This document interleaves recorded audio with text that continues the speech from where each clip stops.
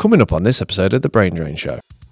We should talk about death. I had a car crash when I was around 30. I was like a 16 car pile up and we were the first car to crash. I completely destroyed the whole left-hand side of my body. Someone had left a car on the outside lane with the boot facing the central reservation. I couldn't get out the door and my left side was so done in I couldn't open the door. It's like my first spiritual moment in my whole life ever. I can't breathe. My lung had gone down, my ribs were all snapped, like pretty much every rib was broken. I was under the motorway and that's when someone had got left and they got run over loads of times. And the dreams and things like that, reenacting it had such a massive impact on my mental health. Somewhere in between all of this stuff, I started doing RAD. I got pushed into a limelight that I wasn't ready for. Halfway through the tour, the team manager was like, hey, we're bringing Creature back. We think you'd be a better fit. We want you to be on the team.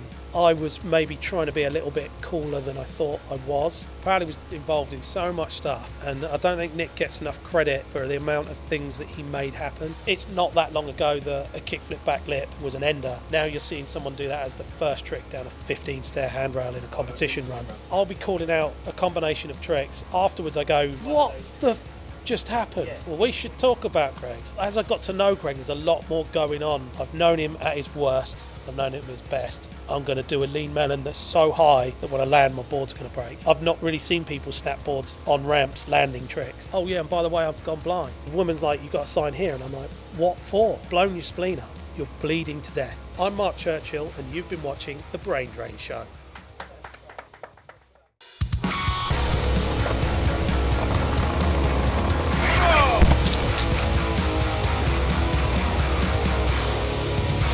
Good evening and welcome to another great episode of The Brain Drain Show. Joined to my left is one of my best friends ever in the world. Tell us your name, Toby. It's Toby. It's Toby Richmond Batchelor. Tell us your name, Toby.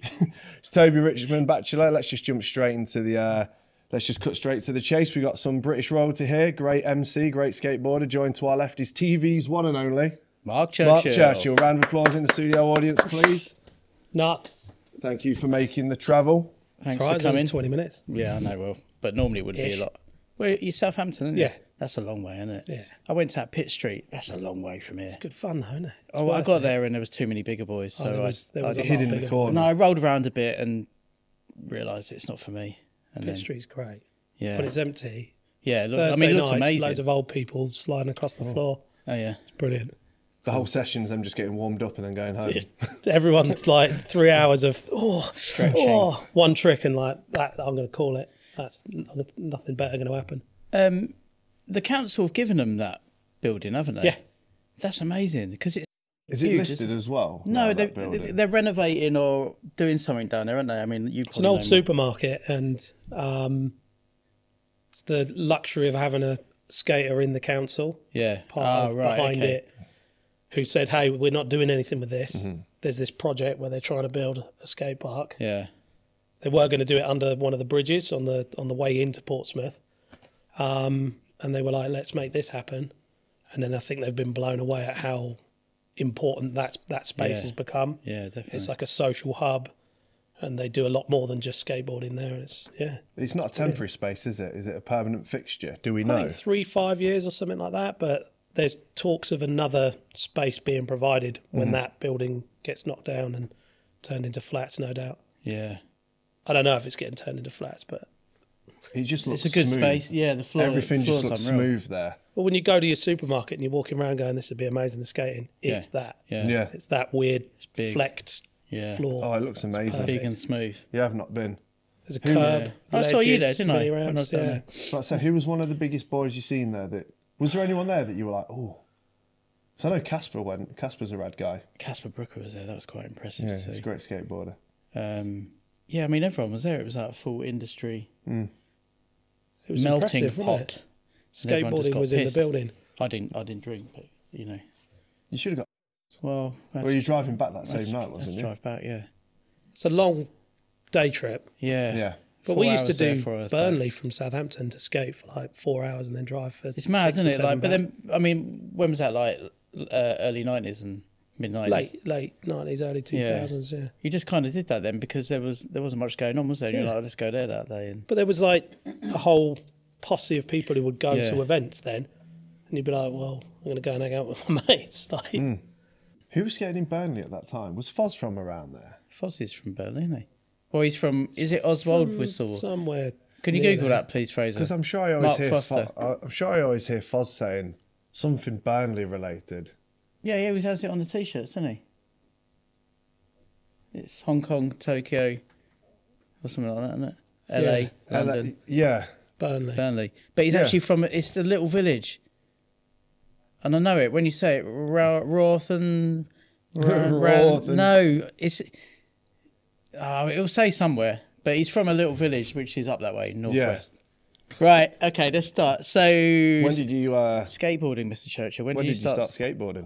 I was asking that. I know, but I've been looking over some old episodes recently, and you always start off...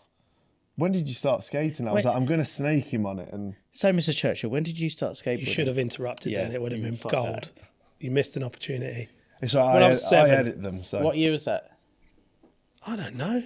How old are you now? 46 next month. Wow, happy birthday for next month. month. So, yeah, 39 years ago or something. Mm-hmm. Something like that. Can you work that out? Started when he was 7. He just told you. No, I can't work that. What year? Oh, okay. Back to the Future had come out, so I'm 88. One of those lot.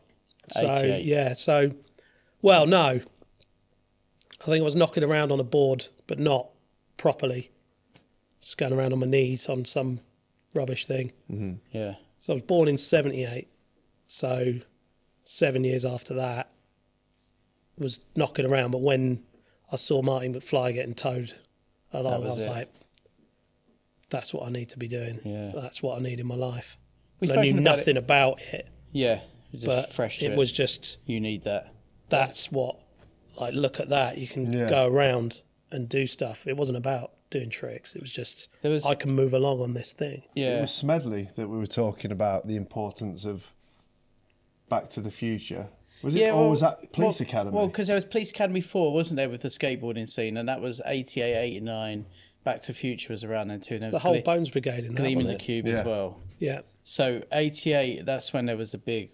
That's when I started. It was like the big kind of... Everyone got into it. I think if you were at the prime age to get into something... Yeah. Then it was your thing. You would do it. BMX Bandits, other people went, I'll go that way because I can go down a flume with Nicole Kidman and all of that. But yeah, it was either BMX or skateboarding. But I had a BMX. It wasn't really for me. Like, there was some sort of weird thing that resonated that it was like, that's what I need to do. Yeah, it's weird because I was the same with it. As soon as I saw it, I was like, yep, there we go. Seems like a lot of people at that time, everyone we've spoke to said that they started off BMXing or had a BMX at least before they got into skateboarding. Yeah, I mean, it seems like a good gateway. I mean, in the mid 80s, everyone had a bike anyway. It was a BMX, wasn't it? It was just. So you grew up in Southampton, right? Yeah, born in Surrey, moved to Southampton because my dad worked at the oil refinery. So, nice. But I was on the New Forest side, so I was in the country. So not many skate spots. It's pretty kind of one road in, one road out, rough kind of place. Drink and fight kind of atmosphere. And if you were a skating kid at kick-out time, it wasn't really a great place to be. Yeah. Yeah. Who was your crew back then? When did Don Bryder and those kind of people? I didn't meet those guys till much later. Oh, right. Much later, because I didn't really go into town. I didn't have any money, and we weren't a rich family. So, and it was about 50 odd minutes to get into Southampton. So because you got the Solent that goes up, and you got the New Forest on one side, and then Southampton Centre. And I was over this side, so you could either get the ferry across, which is quite cool, real long pier and a pier train that you go on, a real old school, or get the bus round. The bus was cheaper, but it was quite tough to get into town to go skating. But I only met those guys a lot later.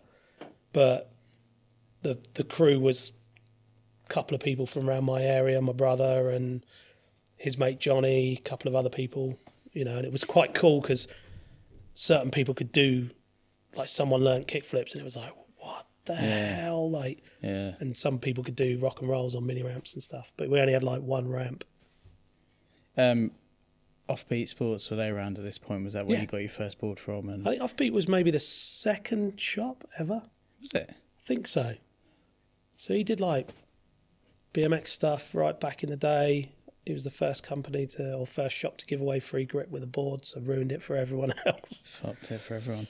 Yeah, so they were still going, but they were in town. So I remember like that classic going with your dad before Christmas, and or with your mum and dad. You'd be like, oh yeah, that one's cool, and you'd go off. Your dad had to go and do something, and then you'd end up with that. But it was very much you'd get a board at Christmas, or the undercarriage, or maybe a pair of shoes. You couldn't get everything. It was too expensive, way too expensive. And it lasted a long time. What's nuts to me is a setup is relatively the same price. Well, we spoke about this recently. We were looking at inflation compared to what boards should be. Skateboard's worth 10p nowadays. Yeah, I mean, even boards in 1995 should be, if they, they were saying, if they follow with inflation, it's 200 plus. It was 250 quid a deck, and still boards are sub 100 quid most of them. So it's fucked. I mean, I remember going into Phase 7 in Waltham Cross and 65 for power boards. There was a lot of money there. Yeah. In 89, unobtainable. 90. Yeah. But in today's money, it's ridiculous. But that's what's kept skateboarding up, I think, as an accessible thing to do. Yeah, I mean, it's easier mountain than biking, ever now, snowboarding, skiing, expensive, isn't it? all these things. Snowboarding's a very rich. Bonkers. Yeah. You've got to be from a certain background or have help in a certain way to go and do those things. But skateboarding sort of, you can just go down out there and just have always the best time. That's all. Yeah, exactly. That's always been the good thing about skating, because you don't need anything really apart from a skateboard. You don't need anything in particular to do it. Yeah. You don't need snow or... You don't need mates, which is why I liked it. And the thing is as well, people will complain about a board price going up, but you'll still find your next brand that you can get a board for 40, 50 quid. Yeah. Well, I mean, look at what we have on offer here. You can get a complete board for 35 quid. And it's pretty good. It's a little lot better. turn, a good introduction to... It's a good to what I first board. started on. Yeah, I mean, I had a Turbo 2 as my first board, and it was... Classic. It was just plastic. Yeah, everything was plastic apart from the fixing bolts and the bearings. And I used it till the wheels started peeling off the inner core bit. You know, you just... Foz is from Rawtenstall. Rawtenstall? I don't fucking... Rawtenstall? No, it's not a is it? It's a Rawtenstall. Lancashire. He's from Lancashire. Yeah. Anyway, there you go. Bit of knowledge for you there. What was your first board you got from Offbeat then? Like, what was your first... Did you get your first proper board from there? Or did you have a board? No, first board was from the skate shop, Paul. Right. Because they were they were the OGs. Mm-hmm. And it had Gullwing Phoenix on it, I think, and black Kryptonics. Nice. It was only thin. It was like a tiny little, like almost like a slalom board. Big black tail saver on it, which went all furry and just from sliding on the tail going down the road, and it used to fur up, and I'd trim it off. Yeah, it was great. It was smooth because our roads were all like rough tarmac and stuff like that.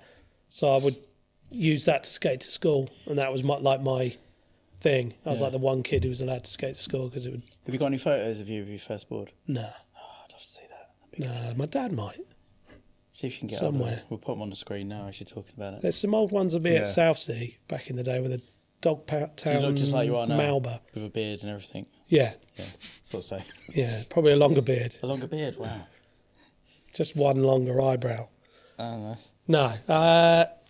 There's not that many photos of me skating, I don't think, back in the day. It was harder to do things those like point and shoot film cameras back then. I've got very few photos. I found one of me skating a Mike Carroll H Street board recently. I bet you look the exact same as well. Pretty much. Black t-shirt, grey one underneath. I got ID'd for booze on Friday night. Well done. Yeah, really pleased with that. Did you have a hat on? No, I don't wear hats. I haven't got it. My head's a bit weird. Yeah. I've got a very funny shaped head. Yeah. Have you? Yeah. Now I'm looking at it, it looks a bit odd. Yeah, I've got a very funny... Anyway, let's talk about skating. Let's not get into Toby's When head. did it start? He's sensitive about it. Let's not talk about the head. You did say that at the beginning as well, didn't you? He said, try not to pay any attention to my head. He said, there's one thing I don't want you to do, it's look at my head. Now I can't help but look All I can do is gaze at it. Yeah. It's good though. It's a nice head. When did you get first? When did you first get sponsored, and how did that come about? Let's talk about that. What were your first sponsors? Offbeat Sports. I think weird. This is a weird one. So I used to go to Newcastle a lot, and my friend my friend got a shop to give me a board. I think it was like a Musker or something like that from a shop called Wilderness Ways. Southampton to Newcastle's like another country, basically. Yeah, but I had family up there. Right, yeah. Who I didn't really see that much, but yeah, had friends up there and would go and stay with them. And yeah, just used to skate that monument and everything. Used to see Gordon Skreska like every now and then and be like, whoa, Skreska, oh my God. Yeah, Skreska. He was very good. Probably still is. Very, yeah, I bet he's still very good. Where's he from? Who is it? He lived in Oxford for a long time, didn't he? Or did he? Or am I making that up? He lived in Oxford, but I know he was from up around that way. North It's like East Ripper. Yeah, like a British Eric Pupecki kind of. Okay. Yeah, really good. Legend. Yeah. Still out there, do you think? Oh yeah, I would Still skating? Yeah. Hopefully. Yeah. On social media or anywhere? Andrew Horsley will know. Horsley will know. Call Horsley now. He's on socials, I think I'll follow him. Skreska, right. I seem to. Yeah, I think he's popped up. I might have to look so you got a free board off of that shop? And a hat, and I was like, whoa, I think I'm sponsored, but it was just that, I think. Yeah. But what board was I'd class it as a sponsor. I think it was a Musker, some sort of weird, for some reason, like a blue and yellow graphic, but I don't know. I think it might have been a Toy Machine Musker. So we're talking then, yeah. Should have kept that. That would have been amazing. Yeah, could have. So that was short-lived, weren't it? Yeah. Musker on Toy Machine was I'm short-lived. not sure if it. Yeah, I don't know. So that must have been like 94, 95, something like that. Yeah, maybe a little bit earlier. Not sure. I think we'll be able to find a picture of it. I was kicking around, like just being at things. And money was short. You couldn't really get around. A lot of time on the National Express, going here and there. But I remember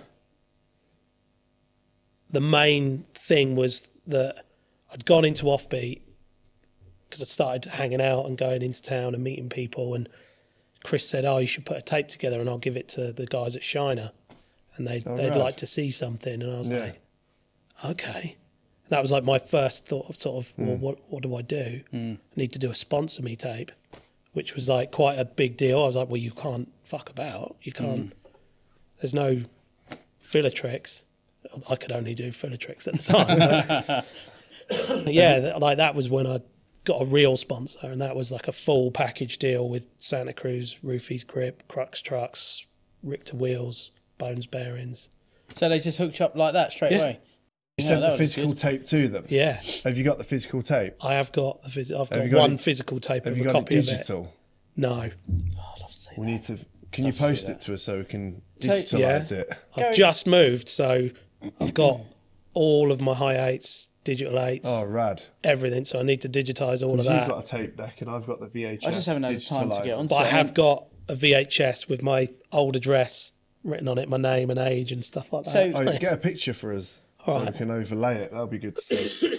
So you did one sponsor tape, sent it to Shiner, and you got hooked up by all them brands straight away? Yeah. Fucking Not bad for all filler. It was, I was pretty hyped. So I mean, but before that, I'd got bits and bobs from people, but that was the main thing. Because I got 5 borough boards somehow through... No, so Mark Penman was getting 5 borough boards and he gave me a board. But then I was on Rookie at the same kind of time as Pritch. Right, yeah. And I just didn't really get enough boards, and I would go through boards because I was trying to run off bus stops and all sorts of things. Like, who else was on Rookies at that time? Was that the one that Simpson was on? Simpson was on it. Yeah. Andy Simpson. Yeah, he was on it. on it? I don't know. Don't think so. But I know Pritch was on it at some time period through it. Simpson was on it when I was on it. Who was we talking to about that? Because did we ask, was it a female-run company? Did you ask that question? It was, can't remember her name now. But you had Sarah Sakis, vert skater from New York way, or from the East Coast way. Yeah, we were talking about Pritchard going out to New York with Simpson in the Rockies time. Yeah. There was some really good core skaters on it. I was getting boards for them. Not long, because I remember I went to like a comp at Radlands, and I had one board and it was pretty knackered. And I snapped it 2 days before, and I was like, I need a board for this. Yeah. And I think it was Matt Law that was doing it back then, and he was like, no, I can't sort you out a board. You've had too many this month or something like that. And then Mark Payman gave me a 5-borough, and I won the competition on this, like, back then it was an 8.5. Oh, wow. Back then I was skating a 7.8. So I bet it was a people were big looking at jump. it like, yeah, what people were is like, that? what is that weird dragster thing you're skating? Yeah. And it was amazing. Did you have trucks to fit it, or did you No, just I think I just had overhanging? some little things, yeah. That's wild. So real bad wheel bite and everything, but Yeah. it was amazing. And that was when I went, I need to skate bigger boards. Like, but then I started skating a 7.9 or something like that. Because you couldn't really get, like, all the big boards were all old school shapes back then, and old school shapes weren't that available. There would be a few in the cement shed in China or whatever, but Kids don't realise now around. how it's like every board company will make every size and shape. Yeah. Whereas, like, even when I started, like, when did I start? Like 2004 or 5. Even then, it was just like That late? You started? 7.75 to I thought 8-inch. I started in the hot BAM Element Volume 1 era. That was sick. That was such a sick era to get into it. it's quite a boom. Like there was the Tony Hawk tours going on, so there was like everyone riding on the back of Secret that. Tony Hawk tours. But that's when I got into it, like 2003. I was born 91, so 2003. So when we were like 12 or 13. Yeah, sure. 12 or 13, roughly. What size board are you riding now? 8.6. And you've been on that for a while? 8.7, yeah. Someone 8.25. I go up to Deluxe to the 8.28. A little smidgen wider. Right. And then I drill the wheelbase back. See, that's the key of having the right wheelbase. Exactly. This is to the right width all the time. And it makes so much difference. Yeah. So you can go wider, but it's still, the thing is, if you're doing a backsmith, say, on a pool or something. I've never done one in a pool, especially not in a pool. It's an easy trick with your feet closer together right. because your foot's out of the way. So if you've got smaller wheelbase, you start doing that naturally. And then because when I went on to Witchcraft, they had a smaller wheelbase but a wider board. Yep. And I was like, whoa, this is nuts. Yeah. Board flips around quicker and everything. Everyone thinks, oh, whatever, it's like 1/4 millimetre, and it's like makes all the difference. Science. It does. But I don't know, there's something about where your feet stand just when you're rolling along. Yeah. Because you know that whole look good, feel good. Yeah. When you look down at your board and it looks sick, you got a pair of half cabs on, or always half cabs. Like, yeah. And your board just looks, even if it's thrashed, but it looks sick. Yeah. It's almost better to skate. Yeah. You know that board that you can't take apart because it's too good. Like that is what I'm about. So yeah, I'd stayed on the same board size for so long, like because it works. Yeah. And if it works, like why change it? It's so what's classic. wheelbase on that 8.6? I don't know. It's just the standard 8.6 Santa Cruz board is the one. 14.25, I bet. Google that. 14.25. See, that's how I feel about. I love skating the Lee Ralph Vision, like the man crushed into the board, but obviously a new concave. But what's that? 15-inch wheelbase. Yeah. But because it's got no nose on it, it naturally looks really 14.25. It looks really short. There you go. Got that right. It looks. Well done. I appreciate you. See, there are some skills other than doing the Rubik's Magic. No handle on BMX. But anyway, yeah. Just shit. It looks skills. really. I've tried to skate short. a board with no nose, and it just kills me. I can't do it. See, the Lee Ralph with no nose is the first board that I learned low-sit to Smith locks on. Because there was such a short nose, I couldn't lean too far into the ramp. Okay. I know that on a low-sit you got to kind of be, but I don't know. If I do it on a bigger nose, I tend to slip out a bit easier into back D. But with a small nose, I guess it's less weight at the front, and I can just.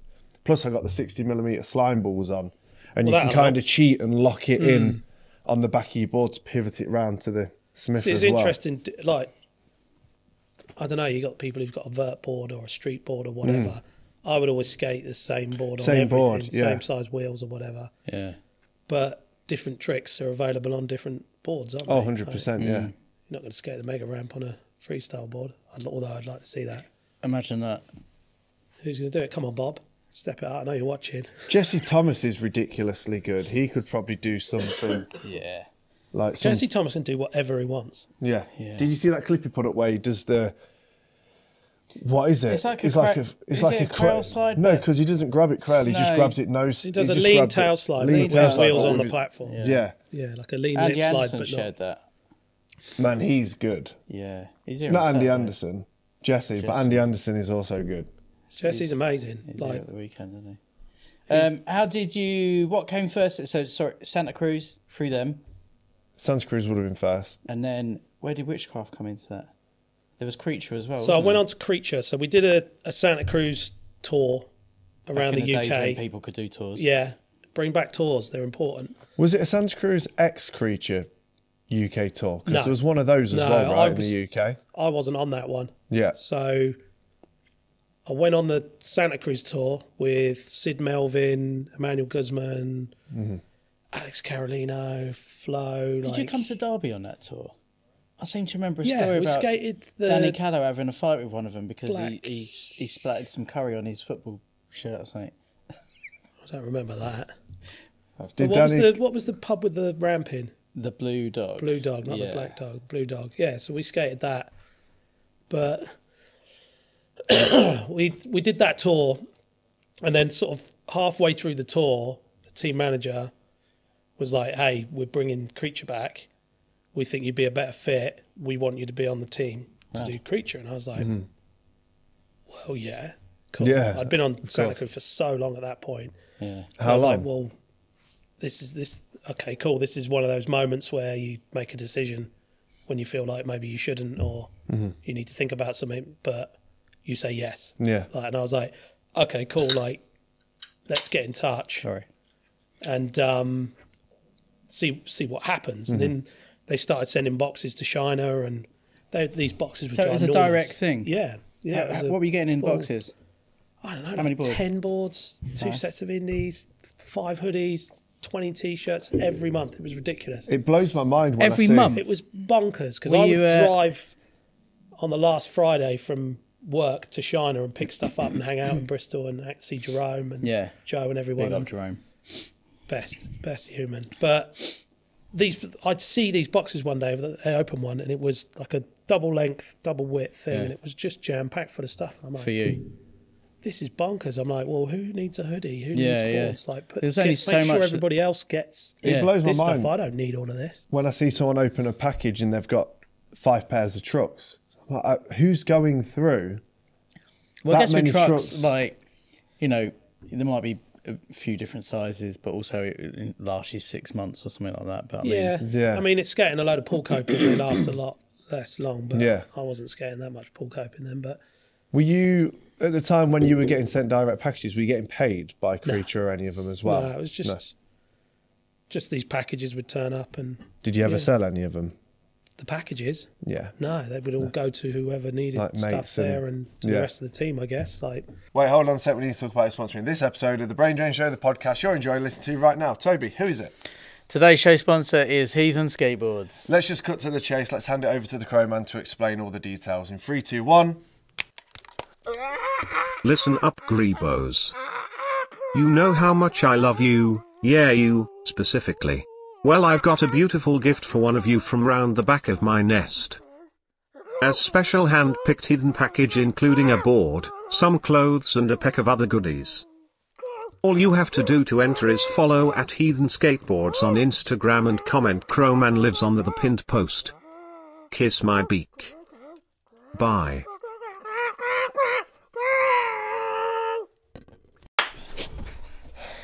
Oh, he's a bit intense, isn't he? Yeah, let's just go back to the show. Back to the show.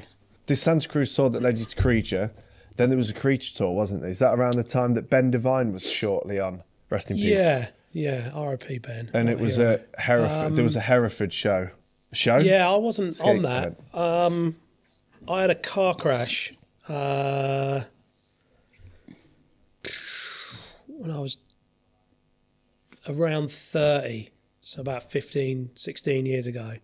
What happened And with a that- car crash? It was like a 16 car pile up, and we were the first car to crash. And Oh, gnarly. I completely destroyed the whole left-hand side of my body. So I couldn't walk. I couldn't do much at all. Yeah. And then for like 9 months, I was on painkillers and Yeah. like couldn't feel my foot for so long. I started skating way earlier because I was off my head on drugs and Yeah. made myself worse. Tore some more internal stuff. Mm-hmm. Yeah, it was pretty bad. But then I didn't hear from Creature at all. Yeah. I sent an email saying, hey, I've had this accident, going to be out for a while, and didn't really hear anything back. And then I was like, well, okay. And then as I started getting better, I'd put on loads of weight. I was starting to skate again and relearning, but I still can't bend over left properly. My ribs just don't flex enough. Allow it, yeah. So to do grabs with the front hand, it was like very difficult. So I had to relearn how to skate differently. Yeah. But to still get the enjoyment of how I skated, it was like, well, I've got to learn different lip tricks. I've got to learn different stuff and do things differently, which was a challenge. Yeah. But I kind of made it work. Do you still get any issues from the car accident now? Yeah, I get pretty bad pleurisy every now and then. So I remember hearing about it. It sounded fucking awful. oh, it was terrible. Yeah. I mean, I had to get out of the car, and there was cars all crashing around me, and What had gone on dying to next to me cause and it, stuff. or someone had left a car on the outside lane, a black car, a Corsa, so a small black car on the outside lane with a boot facing the central reservation. And the car in front of us swerved, and we just ploughed straight into it, going pretty fast. oh no, So and I took all the impact on my side, and yeah, the car went flying off down the motorway, but we just stayed there, and then all 16 other cars crashed, and then lorries were coming, our car caught on fire, and Fuck's sake. you said there were people dead. yeah, there was a dude that I walked down the motorway.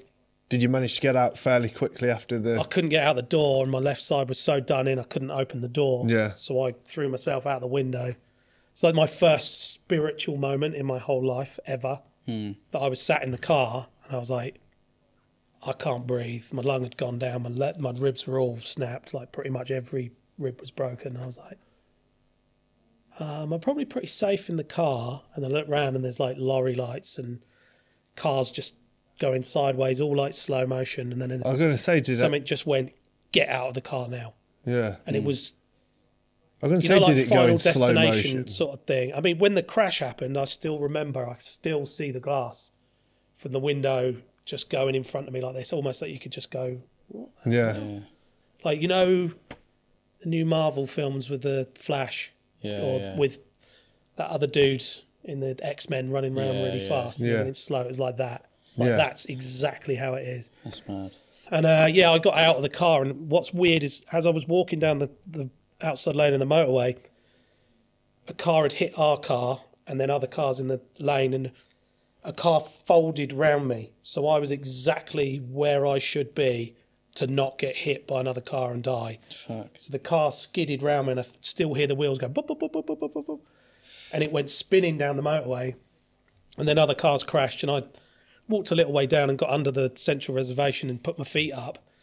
And then that's when I noticed, I was like, oh my God, my leg is not in a good way. My foot, like as I'd got out of the car, my foot had gone back into position and everything, but it was still Not right.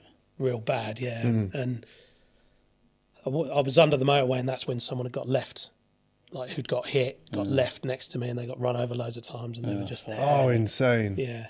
So I was facing down the motorway with my feet up, and he was facing up the motorway with his, just in the lane next to me. So it was pretty gnarly. It was a dark night, a really dark night. So That's horrible. the lights would go on, and then it'd be like ba-da-boom, as they got run over, like as cars were still going through. How did it affect you seeing that? Well, that affected me massively. That probably affected me more than the crash itself and the physical stuff. Like I had to go to counselling. I had to do stuff. I remember I was in Sainsbury's after I could leave the house and walk properly and do stuff on my own, because I was inside for months on drugs that just made you dribble and sit and do nothing because I was so internally done in. But it meant I could be at home, so they just completely immobilised me. Yeah. But I remember I was in Sainsbury's, stood opposite some strawberries, and I was just crying my eyes out, bawling, and this old woman came up and held my hand. She's like, "You all right?" I was like, "Yeah, I don't even know why I'm crying." Yeah. And I would have these episodes, the dreams and things like that, reenacting it. The dreams were the worst because it would be so intense, and it would be watching it from like a drone's view or something, and Yeah. it had such a massive impact on my mental health and on how fragile you are, but how invincible you are as well at the same time. And then going back into skateboarding, because I'd had loads of head injuries, got scars on the back of my head, like broken stuff, wrists, ankles, everything, like every skateboarder has, but you're still invincible. Like your mortality is not there. But when you have something like that and you see someone who has died and you're not, you get the survivor guilt, you get all sorts of these things that people tell you about or that you see in films or in TV shows. But then when you're living it, it's so more hard to deal with. And when you go back to skateboarding, you go back to skateboarding a little bit more fragile. So it's harder to commit to handrails and to things like that, that I particularly felt more alive skating a handrail and playing games with myself, because I would go towards a handrail and in the streets, a real proper handrail, because there wasn't that many people really doing rails back then. There was you know, some people out there getting stuff done, and you'd see US videos where handrails are every third trick or something like that. Yeah. And it was like, this is what I want to do. It's scary, and you skate your local park handrail and it'd be all right, but I'd skate towards it and be like, you're not going to do this, you're not going to do this, you're going to fuck yourself up, you're going to do this. And I'd be like, yeah, shut up, watch this. To myself in my own head. Like, as crazy skateboarders have to do things. Like, every skateboarder has an argument at some point with themselves in their head. So that stuff became harder, because you can fall off and die. You can, you know, and you know, I mean, those odds of someone doing that are quite low. The more skateboarders there are doing crazy stuff, those odds are obviously going to go up. But yeah, it was quite hard to commit to certain stuff and to throw yourself around as much. But the trauma to my body was, I was never going to skate how I skated. And I feel like, and a couple of people have said this, like Pete King and people like that have said, I was skating my best at that point. And that's the world going, come on. Yeah. That's enough for you. Because part of like my compensation and stuff for the crash, there was an email from Lee from Creature saying that I was going to go out and start doing stuff or things like that through Jerome and stuff like that. So to sort of be able to deal with the dream being taken away, you're like, well, maybe I'd have gone out there, done a handrail and died or something like that, and I needed to not. So this was the way to stop me, was to put me on the edge of death and take me on a different route. I don't know, just ways of justifying stuff in your brain. And but what's amazing with skateboarding is there's always a different way to skate, and that's what's amazing about skateboarding now, is everything's accepted. But back, coming into those days, it was kind of getting there, but a little bit before that, you couldn't do weird shit. You couldn't do certain tricks. They were like, no, you can't do that. You illegal can't do a Benny Hanna. Like, no way. Yeah, we've spoken about that sort of thing before. And you can pretty much do whatever you want now. It's amazing. And there's people who will support and encourage that. I mean, look at Andy Anderson, one of the most loved skateboarders. Yeah, that's and what I mean. One of the best dudes. And he's doing stuff no one does. And, and everyone loves it. I love where he's at now, because I think when he first started with the helmet, people just took the piss out of him from what I remember. And then he went to like Tampa and loads of comps and just showing how fucking good he is. Well, he just did his thing, didn't he? And he's that good. And just did it. He's that good at doing everything. Yeah. People can't take the piss out of him if he wears a helmet or not. But I think that's what you got to do. Like, you've got to just get on and let your skateboarding speak for your skateboarding. I mean, somewhere in between all of this stuff, I started doing RAD on Channel 5. So I got pushed into a limelight that I wasn't ready for and didn't see coming. And a lot of people were like, well, who the hell is this guy? And I wasn't very liked that much. So I just went, cool, I'm going to gap this driveway to a lip slide that no one's ever done. I'm going to do this. I'm going to do that. I'm going to do this big handrail. And I'm going to do these things. And I'm going to be a skateboarder first. And I found that so more important. Yeah. Because I identified as a skateboarder before anything else I ever did. Yeah. And that was what I was. And it was important that people knew that to me. It wasn't important about being on TV or being in a magazine or whatever. It was important about going skateboarding to the point where you're going to hurt yourself. You're going to go home completely exhausted, covered in blood. That was my good day. That was like, I had a good day today. If you wake up and the sheets are stuck to your hip, you skated well yesterday, you know. I was going to ask, like, how long was it after the crash to presenting? I'd done the presenting on Channel 5 when I was like 17, 18. But how did that first come about back then? I went to a competition in Munich and Christian Stevenson was there, and it was in a velodrome. And I was skating the walls of the velodrome and just doing weird stuff away from the comp. And I ended up getting a tube home with him. I was on the same flight home, got the thing, and he got on the tube. And I remember every time the tube went, I guess it was Heathrow, and every time it went through a tunnel, we would be surfing and jumping on the seats and just messing around as kids. And then he was like, come and stay at my squat in Camden. You know, are you going home? And I was like, no, I'll just go there. And I didn't have a clue who he was, and he was making snowboard videos. And he ended up being, or he just got the job as the Vans team manager. So he was like, I want to give you shoes. And I was like, okay. And then I guess that was maybe one of my first sponsors. Yeah, that because you've been associated with Vans for, I mean, forever, pretty much, haven't you? Yeah, very, very long time since they were in Rickmansworth or whatever. But he then phoned up one day or got hold of me and said, I think it might have been on that trip. He said, we're going to shoot this pilot for a TV series. Do you want to come on it? And I was like, well, you know, what do you want me to do? And he said, well, we'll give you 100 quid. I went, yeah, I'll do whatever you want, 100 quid. Like, I could survive for 6 months off of that pretty much. So they paid for me to go up to London like 6 months later or whatever and filmed, I think, the Ollie, something like that, and did a little tutorial of how to do it. And then they put that into a pilot and sent it off for the pilot show of RAD. A few months later, they phoned me up and said, we won the pilot. Oh, right. You know, it's going to happen. This TV show is going to happen. I was like, great, best of luck with it. Thought, why are you phoning me? Like, it was a bit gloaty or whatever. I'm like, oh, yeah, whatever. They were like, no, you're going to be on the show.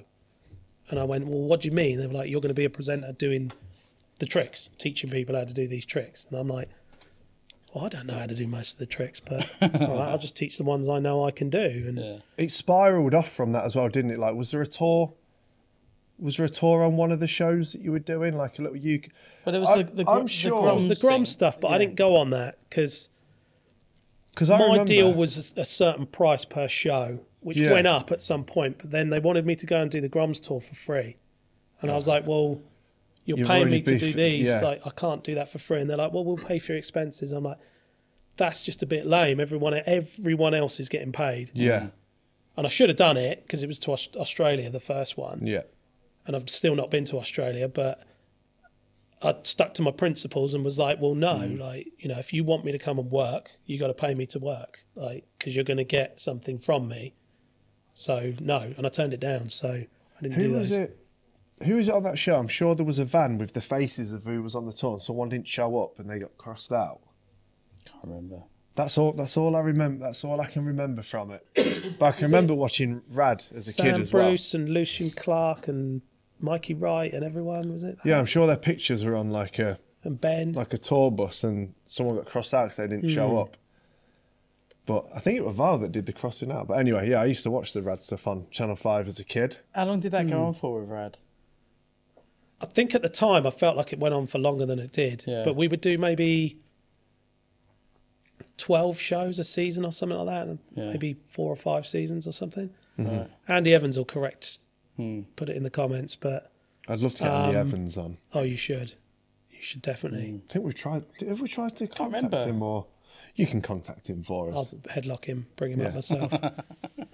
But yeah, I mean, at one point we switched over. We did a new series, and they brought Andy in to do our bits, and that's when we got really silly with it and started doing Hunt for the Golden Rail and all these silly things, which at the time I was maybe trying to be a little bit cooler than I thought I was, and didn't. I knew it was funny and I knew it was messing around, but I think I was trying to be a little bit more, no, we should be a little bit core and all of this stuff. But it was amazing. It was great because they gave us free rein, basically. There would be one guy that, you know, that would sign it off upstairs, you know, after everyone else had seen it. It was like, we're going to do this thing, and we shot this ridiculous title sequence and all these things that back now would be great if it was on TV. If someone else did it, it would be brilliant. It would be so silly, and I think it would be better accepted now. But yeah, it was amazing. It was so much fun. So I did all of that presenting, and then at the time of them doing the Groms tour and everything, I was like, well, I've got all these sponsors. I'm starting to get paid by Vans. I can't survive, but I'm going to just pursue my skateboarding, and I'm just going to do as much as I can on that. Yeah. What was the pay for doing those things? At first, it was £100. It was monthly? No, per episode. Per episode. Or, yeah, and then I negotiated to get per day. Did you have an agent sorting out for you? Did you all yourself? Did it all. Well, I'd asked the guys that worked on it, and that was inherently the problem. But then I negotiated up to £375 a day, which was amazing because that was such a massive amount of money. Yeah. Yeah. And I remember I used to take checks into the the Midland Bank with the Broadcasting Corporation written on it, and they would give me down payments on it straight away in cash because they knew the check would cash. Yeah. So, yeah, it was. Then that was good, but that was towards like the last series, and that didn't last. But we did some really cool stuff. We went up this big hill in London, and Graham Coxon was on it from Blur. And I was like, shut up, mate, I'm trying to do the intro for this show. And he's pretending to busk. Yeah. But I taught him how to kickflip up there. Oh, rad. We spoke about skateboarding a lot. He's a big skateboarding fan. And nice. Then I was like, play Enter Sandman, and he'd play it, or play Slayer and stuff like that, and he'd just be able to play whatever you asked. He'd work it out, and then I was like, wow, that guy's very talented. So we did some really cool people with cool things with cool people. Anyone with a slight bit of skateboarding knowledge? Lee Francis, get Lee Francis. He worked in the same office as us, so we've tried, or we've asked him, and he just keeps putting us onto his agent. Right. Yeah. Because he buys stuff from Roller Snakes as well. I'm sure he does. Yeah, he's quite into it. So he skates with his kids. He was in the same office. We shared an office space, and he was in there as a runner at first, and then he was sort of coming up through the ranks. And we giggle away, and I don't know if this is real. Maybe he can answer it. But I did the Craig David sketch with Andy Evans in the office, pretending, messing around, and he was there. So maybe that was a little bit of inspiration. You inspired that? Maybe. Who knows? Did you get the mask on as well? No, we just put a fake beard, like a fake moustache on upside down, I think it was. Craig David. Yeah, it was great. So, yeah, so I did all of that stuff, and then just concentrated on skateboarding mainly, and was just going nuts, like coming out of bad relationships and just throwing myself at things. And, you know, skateboarding's amazing how you can challenge mental health issues or challenging moments within your life. Absolutely. Through going skateboarding. And, you know, I think you can get on a bike and ride and power through, but I think you've still got space to think about things that are going on. Yeah. But with skateboarding, even just bombing a hill, you can get taken out by the tiniest little stone, drain cover or whatever. You've got to pay attention. So to get out of your own brain, the escapism of going skateboarding was very important to me from all sorts of things. Like, my mum left when I was quite young and things like that. So I had all of these kind of undealt with things that I covered up with skateboarding. So I threw myself into skateboarding instead of dealing with some problems that I maybe had at the time and hadn't resolved. But after the crash, when things went wrong, I would still go and do the odd demos on mini ramp and stuff like that. But I was well on my way out of skateboarding, like, and the next generation were that much better that it was like, this is just embarrassing now. So I kind of just slowed down a bit. But I remember Bob Sanderson had slagged off the organisers of Boardmasters because they'd given prizes out of like 7.5 boards to vert skaters of these weird completes or something like that. Along the lines of that, and he, whilst emceeing, just ripped into them, which I fully appreciate. I think Bob. is amazing. He's the best. Yeah, he's rad. He's one of the greatest people to ever be around, let alone on the mic, and all of his catchphrases and everything. So he got fired on the spot. And Powley got hold of me and said, "Do you want to MC the vert stuff?" We could And I probably was get him like, on, Bob. You should definitely get Bob on.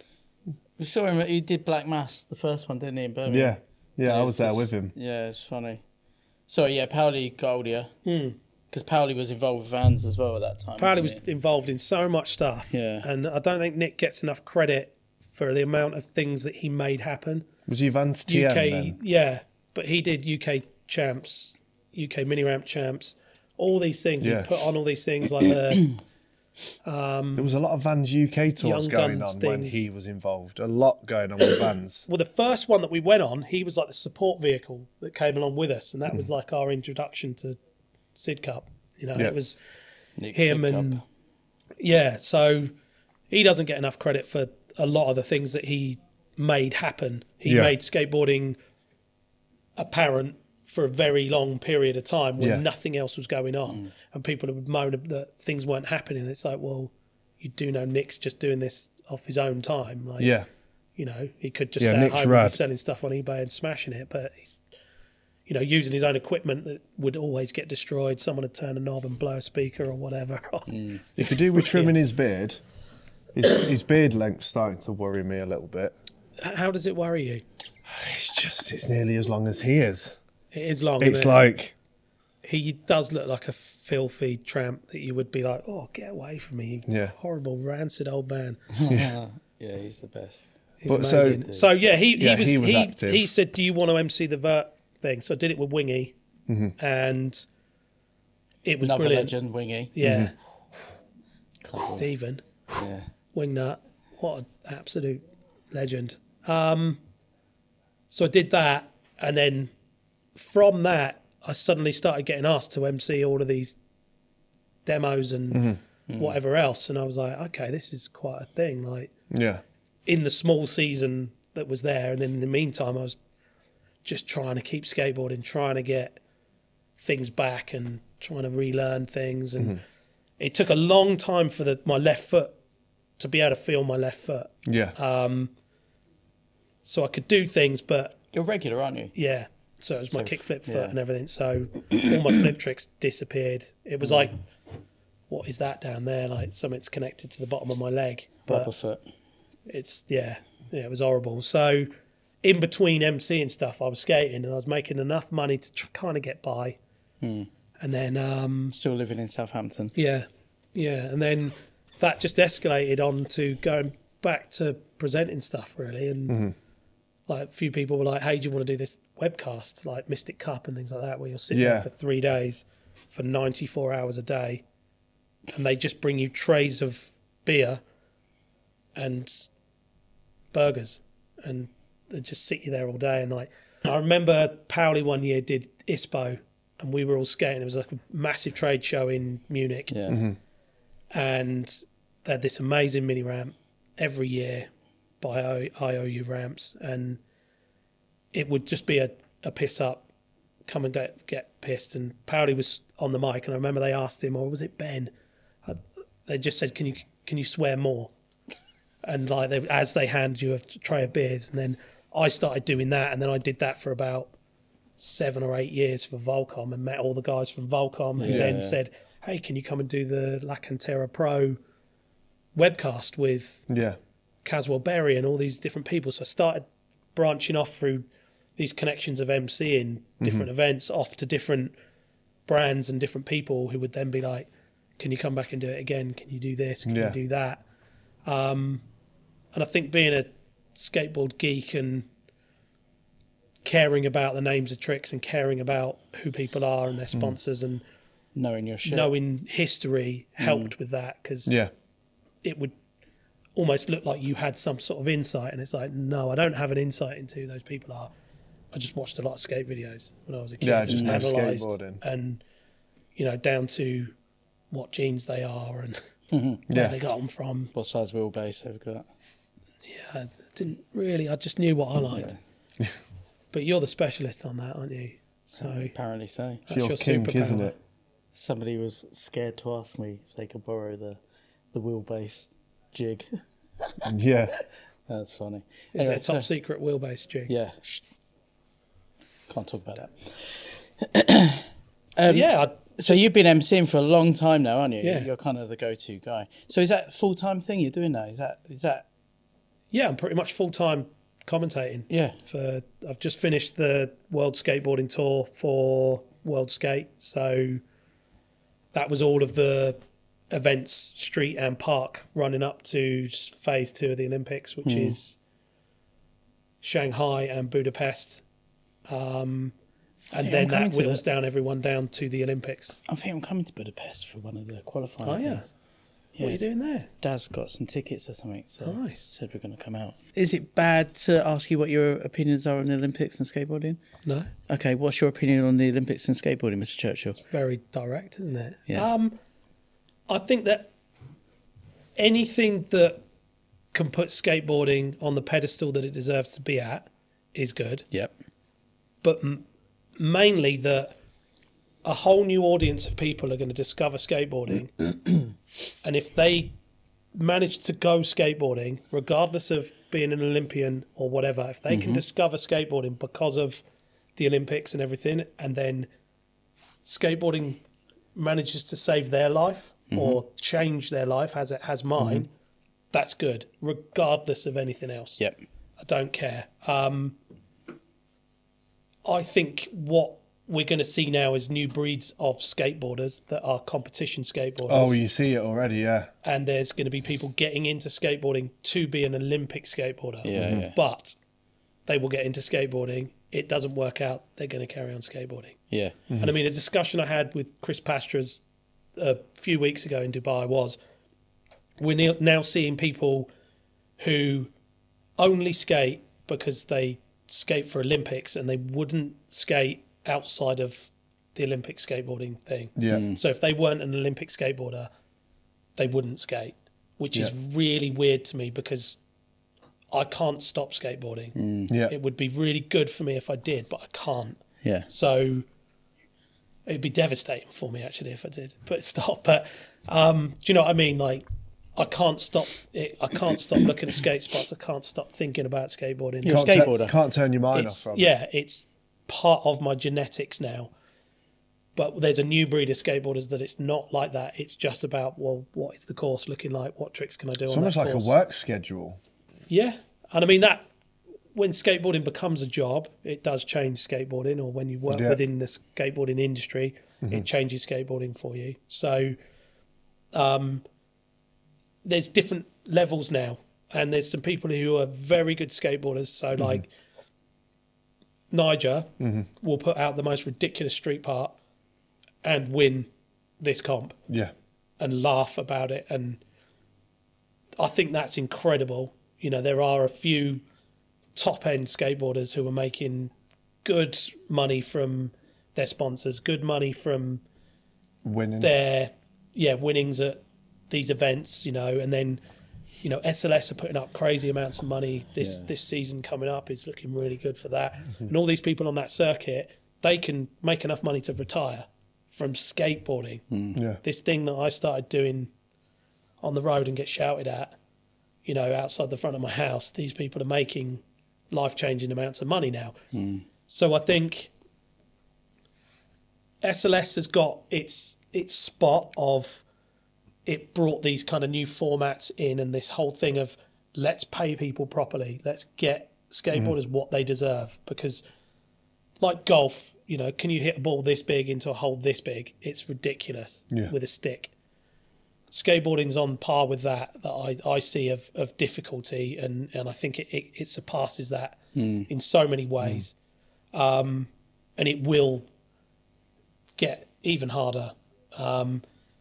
And then with the Olympic side of what World Skate are doing on the way that they're doing the pre-qualifiers for the Olympics and setting the standard of how the Olympics will look, I think those two running alongside each other are pushing the level of what someone can do consistently. And that blows my mind, because it's not that long ago that a kickflip back lip was an ender in a video part. To me, I mean, it's getting old, but to me, that was a special thing that you wouldn't see.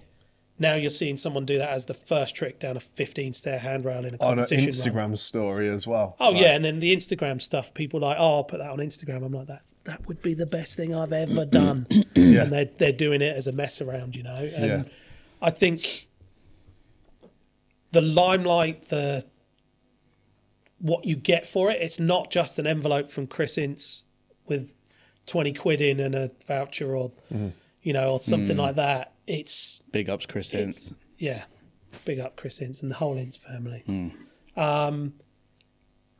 It's not just a mess around thing now. People are making careers out of it, so the payoff is a lot higher. Good skateboarders are being shown in the right light. Yeah, and they've got this opportunity, and I think the formats work well for people to be able to get something good done and be able, you know, the right people win, I think, in the right instances. What sort of money is SLS putting up for the next lot of comps then? What are we talking? I think, was it 250 or something this year? Oh, okay. Maybe more, maybe I'm wrong, I don't know. Yeah. But, you know, they started off really high and they were paying people just to turn up. Yeah. And I think that was done so well, so well, to be like, look at skateboarding, let's put it in a stadium and let's show everyone just how bonkers this is and how you shouldn't be able to do these things, but you can, and start making famous skateboarders for being very good at what they do, not just being a flamboyant skateboarder, you know? Yeah. Which has its place as well, but if you break it down and put statistics and things like that, which is now what we're starting to get from World Skate, is this many wins, average finish of this, average amount of points in this section and things like that. It really shows you just how good certain people are at competition skating. But the best bit is a lot of those people are legit street skaters that are out there in the dirt every second they've got, and outside of the competition, they're still going out and getting handrail clips and ledge clips and stuff. And I think that's amazing. You know, the dirty, grotty, skating through piss on the landing of South Bank, like, it's still happening at the same time as these other things. And also, what's amazing with all of this is you'll have an SLS event going on at the Copper Box in London when they were coming over to London that I emceed before. There'll still be people at South Bank that don't care. They're just doing their thing, or at the little car park shredding. You don't have to like all of that stuff, and if you don't like it. Don't watch it. Like, it's fine. Like, it's going to happen anyway. But skateboarding is you and it's yours, and everyone takes ownership of skateboarding. That's why everyone's so passionate about it, because it's yours and it's here. And to get to a certain level of skateboarding, or to hit a level that you're happy with, that passion has to run through it, and then you will be passionate about it and be protective of it, and everyone wants to protect it, which is amazing. And they can go and skate at Lidl on the waxed up curb and shred with the Olympics going on in Paris 2 blocks away and be like, yeah, whatever, I'm doing my thing. I think it just kind of adds another string to its bow, you know, the Olympics. It's like, it's not for everyone, but like you said earlier, it raises awareness, and then somebody might pick up a skateboard for the first time because of that and stick to it, and then, like you say, it changes their life, and you know, they get to do all the ridiculous stuff that comes with skating. But then you see, like, there's these new competition skaters. I mean, they're starting to get old now, which is bonkers, like Yuto and people like that, who came out and went, well, I'm going to do all the stuff that you thought was, nobody even thought about. Like, who's doing Nollie 270, like, nose slides? That's literally the trick that was in my mind. I watched it. All of that stuff. I watched it recently. I don't know what it was, but it was literally just like best tricks on a down rail with a rollout platform, and I think he does it there, and he does one to, like, does he do something to Smith as well? I can't remember, but he's fucking insane. But I mean, those, you know, there might be someone who starts skateboarding because they see it on the pedestal of the Olympics, and then they start doing tricks that have never been done. Well, that's combinations of things. Yeah. And if that person didn't, would that trick ever happen? Probably, but not as soon as that person did it. Or it's like a weird destiny thing that someone might see it and resonate with it, like we did when we started skating. And you know, it's like, well, I'm meant to do this, and then it progresses into something else. And I think that's amazing. Yeah, absolutely. I wonder what level tricks are going to be at in 20 years from now in contests. And I mean, I literally, I'm sat there with a headset on, watching the screen. Are you getting the live feed from one camera, or do you get all the cameras when you're... So we've got... Sometimes we'll be sat in the crowd in our own little section or in a booth overlooking. Sometimes we're out the back, depending on what the production budget is or where they need us. Usually where the outside broadcast truck is, so that we're near to them to run the cables and stuff. Yeah. But we'll talk about what's on the screen so that everyone at home that's watching isn't going, what are they talking about? I can't see that, which is frustrating. So I'll be calling out a combination of tricks, and afterwards I go, what? Yeah. I can't believe I'm saying this, or in a run section saying they've just done this, they've done this, and afterwards it's like... Any one of those tricks would have been just happened. Yeah, one of those tricks would have been after Black Hammer. Yeah. And they've done it all in a line. Or something that maybe someone did that you heard about but never saw. Yeah. You know, or like, oh, Tom Penny did that, like, over that, on that, and you're like, yeah, whatever. Like, but probably it's Tom, so stuff like that. But you're seeing it there, live.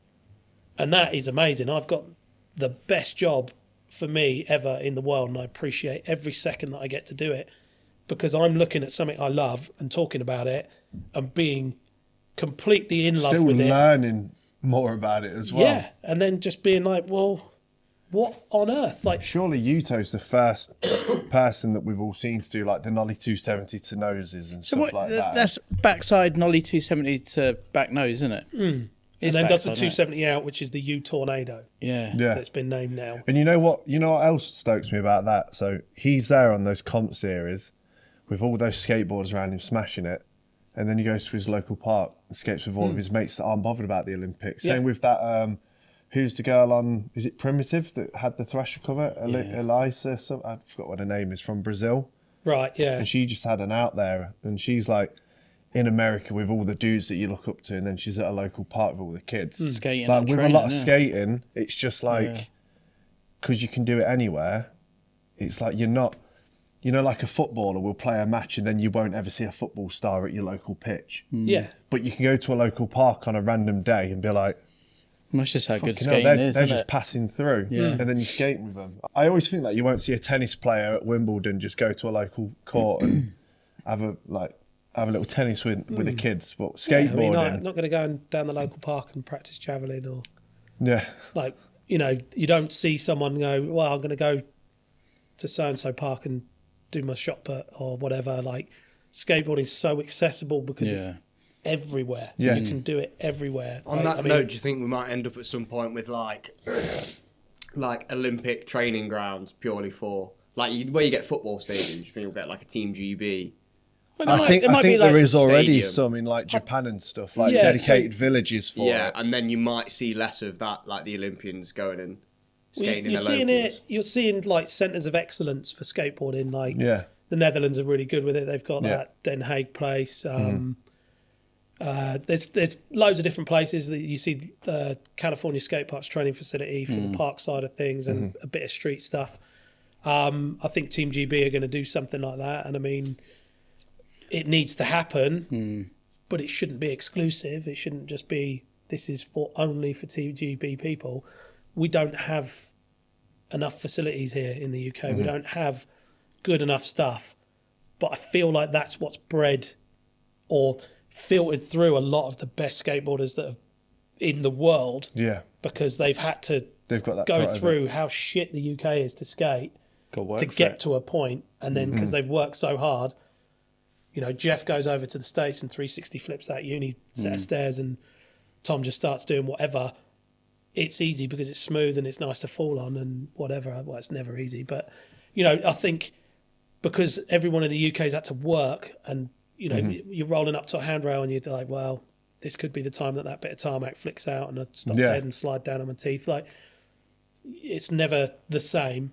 But I feel like as things progress more and funding gets released, then yeah, we might have a South one, a Midlands one, you know, North, and then a Scottish one and things like that. There should be, because it's legit. It's happening. You know, this is going to be the second time skateboarding is going to be in the Olympics. The second time everyone's going to have this visual like injection into their eyes, because I remember when last time I did the BBC commentary, like my whole phone went mental from regular people that didn't skate, all these people I used to know, getting hold of me going, oh my God, like skateboarding's come on so much, or people I used to skate with, they're like, that was unbelievable. I never thought anyone would be doing those kind of tricks, let alone the women's and stuff like that. And I'm like, this has gone a long way. Yeah. And it's reaching audiences that can't be reached before. But with the likes of Sky skating for Team GB and stuff, it's only going to push it further and further, so that we do get those facilities, so that little Timmy, who could be the big next name, has got a chance to become the big next name, because skating on his old mini ramp that's falling to pieces in the back of a park, hidden away out of the corner, surrounded by people smoking weed and doing no good and intimidating him, isn't really giving him the easiest chance to get to where he needs to go. So, you know, I think the evolution of things will be, you know, how many people do you see other than the 2 weeks over or 3 weeks over Wimbledon using tennis courts? You don't really see that many people, but you see a skate park, every time you go past it, it might be full of scooters or BMX or mountain bikers, radio controlled car people or skateboarders. There's people on it. It's one of the most overused and underfunded facilities within the UK, and that needs to change. 100%. I still feel we're like 20 years behind the rest of the world, really, with skate parks and stuff. You know, we really need to pull our socks up and get some good parks. And the problem is you've got loads of little councils, these little town councils. They won't speak to each other and build one good skate park. They'll say, well, we want a 50k skate park here. That money doesn't go very far at all anymore. No. So everyone needs to start speaking, pull their money, and do these bigger free facilities. And then when the funding's available through the likes of Samsung getting involved with Skateboard GB and things like that, and partnering, those funds become more widely available, and then they can build these centres of excellence. But they should be used for everyone, I would say. Tell you what's a fucking centre of excellence, if I've ever seen one, is the Folkestone Park. When I did an event there, hosted an event for GB 2 weeks ago, and when I walked in, I was like, fuck it. It's the first time I've seen a skate park indoors on 3 floors, let's put it that way. It's bonkers, isn't it? And it was just insane. Like the top two, the second and third floors wood, so like one's a bowl rhythm and then one's a street, but then the first floor is all concrete, and you've got a proper pool there with all pool coping. And I was looking at it thinking, if this doesn't breed a generation of skateboarders, if that's your local park and that's the local pool you want to skate, you can see where you've got the likes of Tay Cunningham who skates there. Oh, he's nuts. Becoming phenomenal at vert skateboarding and pool skateboarding. Kids like him can just throw out 540s now, like it's like you're doing a rock and roll on a mini ramp. But that goes back to like with the commentating, you on the park side of stuff, a 540 used to be this mythical, ridiculous trick, but people are dropping into them, and it's like a setup trick, doing them back to back, you know, and varial ones, kickflip ones and stuff, and you know, even stale fish and indie ones are regular ones. Like it used to just be a mute or a melon 5, like that would be it, you know. But there's also other people doing, like, paying attention and changing stuff up and doing proper McTwists where they're upside down and grabbing mute. And it's, what's good is everyone's trying to be, to the judges, identified as different to the last person who's dropped in. So you're seeing all the old school nuances of people doing sad plants instead of just doing a tuck knee invert or something. Like there's people doing all this different stuff, and it's re-releasing a lot of things. And there's a lot of people who do like a frontside hand turn, and then you've got people who do proper frontside inverts, and you're like, there's two very different things. and then you see how well they're scored by the judges who know what they're looking at, and it's bringing this new sort of push on people doing tricks really well. Because back, I remember watching the videos. Style matters, isn't it? Neil Blender do an invert and watch Grosso do an invert, and then you'd watch some of the other people do an invert. You'd be like, they're not the same, but they were consistent at doing a fully extended sad plant, like proper, not a little poke or anything. Like lock in the arm. And then in. And I don't know, I'm lucky to have grown up in that era and seen all of that happening, and then go to Southsea Skate Park and see the Brooks and Gary Lee and Sue Hazel and all of those skaters in real life, and just watch them and be like, wow. And they were really intimidating. The Brooks were really intimidating. Like, they're like crazy pirates. Are they still skating? I think one of them came to Greg's ramp a little while ago and maybe skated a little bit. Yeah. I think they were running wine companies or something like that in the States, or I don't know. Don't really know that for sure, but yeah, they're around skateboarding still. So we should probably let the listeners know about the Patreon that we're starting. Do you want to give them some information about that? Yes, I will. So from as little as £2 a month, you can become a Patreon member and get access to uncensored, uncut episodes, behind the scenes shiz, bonus OG episodes. What does that mean, Forde? Like the episodes that we used to, where it was just me and Toby doing reviews, fan mail, and anything else in between. And Toby's favourite, Stinker of the Week. Stinker of the Week is back, but only on Patreon episodes. You will also get outtakes, early access to new merch when it launches, general skate nerdery, and much, much, much, much, much, much more. Make sure you check out all the information in the description, follow the links, make sure you subscribe, become a member, and enjoy the rest of the episode. It's a nice setup Greg's got, isn't it? Amazing, I haven't been there, Gregtopia. Yeah. Gregtopia. What was that? What was that? Sounds like a motorbike. It's the toilet back onto there. We need to do a day out at Greg's. Yeah. I don't know Greg, so it would be a bit out of place just to be like... We should talk about Greg. He keeps coming up on episodes. I want to get him on here. Because he keeps coming up on episodes. Greg's insights into addiction, into slamming. Yeah. Yeah. Possibly known more for slamming than how good he is at skateboarding. Because Greg was like a mythical person from Southampton. Never saw him. Like, I heard that he'd done these things around Southampton, and then I was like, well, I'm going to do that. Yeah. And you'd see Don around and all the older guys, and I'd skate mini ramp with them a little bit every now and then. But wouldn't see Greg. And then when I started hanging out with Greg, it was like, whoa, this is so much more than skateboarding. He skates the exact same as what I've always seen, like the quickness, the energy, flip in, flip out. Yeah. The crazy style, because he's tall as well. Yeah. So he's tall, and I guess it's like that Ben Schroeder kind of slam thing. I'm tall, I'm going to slam, you're going to know about it. Yeah. What do you mean it's so much more than skateboarding with Greg?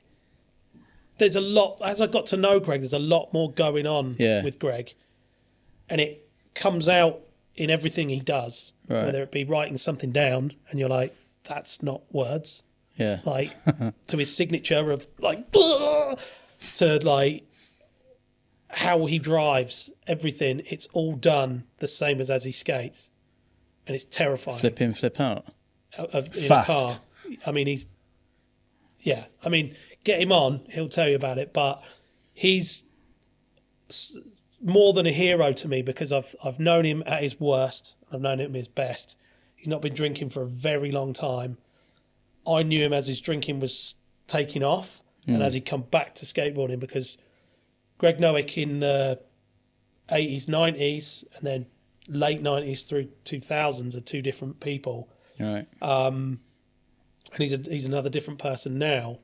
And he's such an amazing person and has helped me with a lot of mental health things and kind of almost like a counsellor to me, because of what he's gone through with his alcoholism and everything that he's been through himself. And we would go to Caterham on a Tuesday night, and it would almost be like a counselling session, because he's gone through a lot, and once you see or know what he's gone through, you can see it in his skateboarding. And that's what I like, is that urgency that I need to get to the other side and do a trick as quickly as possible, and I'm already thinking about what I'm going to do over here. And I'm not going to do a lean melon. I'm going to do a lean melon that's so high that when I land, my board's going to break. You know, I've not really seen people snap boards on ramps landing tricks, you know, because he just would do stuff. He was like maybe the first introduction to pro level skateboarding that I've ever seen, and how he wasn't pro at that point, I don't know. I mean, did he have a board on Panic? I've never seen a board aside from White Trash with Greg. But yeah, he deserves. Way more than he's ever got, and especially now he's like, because back in the day, I mean, to tell a funny story, I mean, it's funny, you tell Greg a story about what he was doing when he was drunk, and he'd be like, God, I wish I could remember that. That would have been amazing. Because he was a full-blown alcoholic, or it still is a full-blown alcoholic. Yeah. But we were at Crystal Palace for a comp. Do you remember that thing? Did you go to that? I never went to it, but...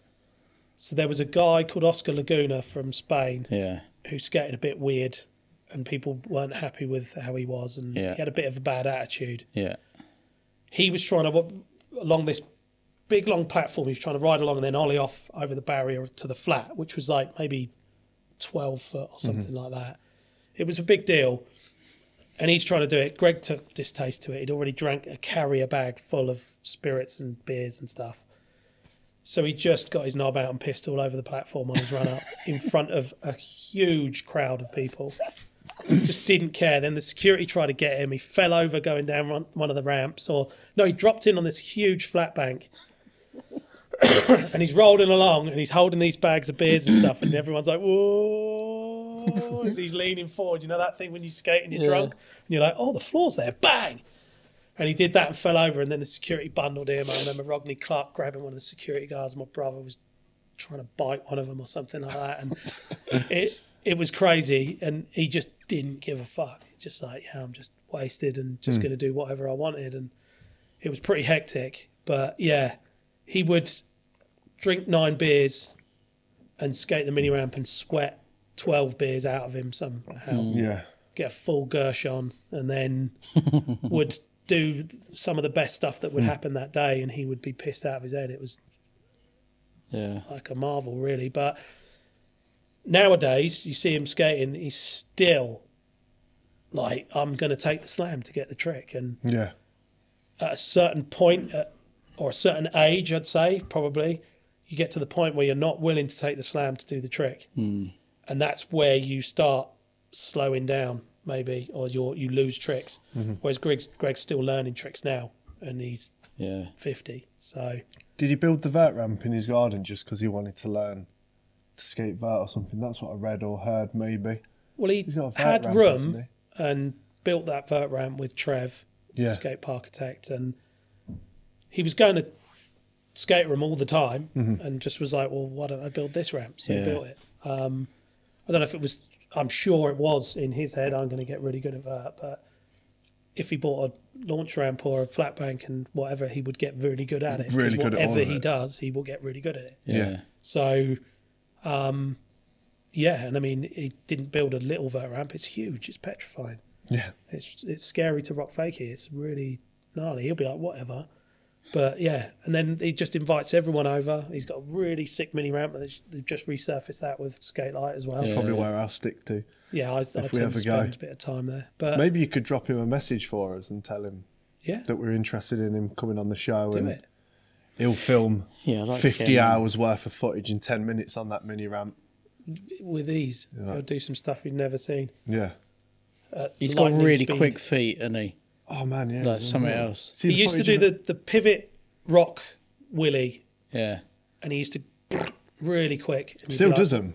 Yeah. And you'd be like, well, I remember first seeing him do that. I'd be like, what? He likes slapping his nose as well, didn't he? Yeah. Making some noise. I remember once I said, how come you hit your tail loads on, like tail slaps on airs and stuff like that? And he's like, because I know I won't hang up if I hit my tail. Yeah. And I was like, what? Yeah. Makes sense though, doesn't it? Yeah. But he can choose to do that. I would throw myself in the air and be like, I might land on the ramp, might hang up, whatever. I couldn't choose if I was going to hit my tail. I'm not that skilled. He'd had enough time to whack, you know. Like, you see a lot of good skateboarding, but is there anyone specifically that sits on your mind like, fucking hell, that day he was on fire that day? Or just consistency of something? Like, I mean... Like, who's on that radar? Like, you've got the Nigers and Felipe Gustavos and people who, when they're having the day... It's just consistency. It's bonkers. It's unreal, like, isn't it? We went to Japan, I flew in that day, dropped my bags off in the hotel and went into the event. Niger just got off the plane and turned up as well, had his bags, I think he had his bags with him and everything. He skated for 15 minutes and did the line that he did in his final 15 minutes later. It's unreal consistency, isn't it? Bonkers. Yeah. It is so unobtainably mental to me to see that. But I guess if you go skateboarding every day, and you can, then at some point you hit this level where you're like that. But that's beyond all the other guys. Yeah. But bringing it back like UK based, I remember one year Chris Vile, a UK champs. Oh man, Chris Vile is still very good. Ridiculously amazing. And I remember going, I'm watching a moment here. And I was on the mic and just every time, because it would be a jam session, every time I turned round, Chris landed a trick, and I don't think he fell off the whole thing. But he was doing stuff down the handrail, down the hubber, and flips in, like all stuff like that. And I was like, wow, like this is special. That really blew me away. Like, I think Chris always needed more recognition than he got. Yeah, definitely. Yeah. Don't know why he didn't, but yeah. But on the other level of that is, how do you MC Felix?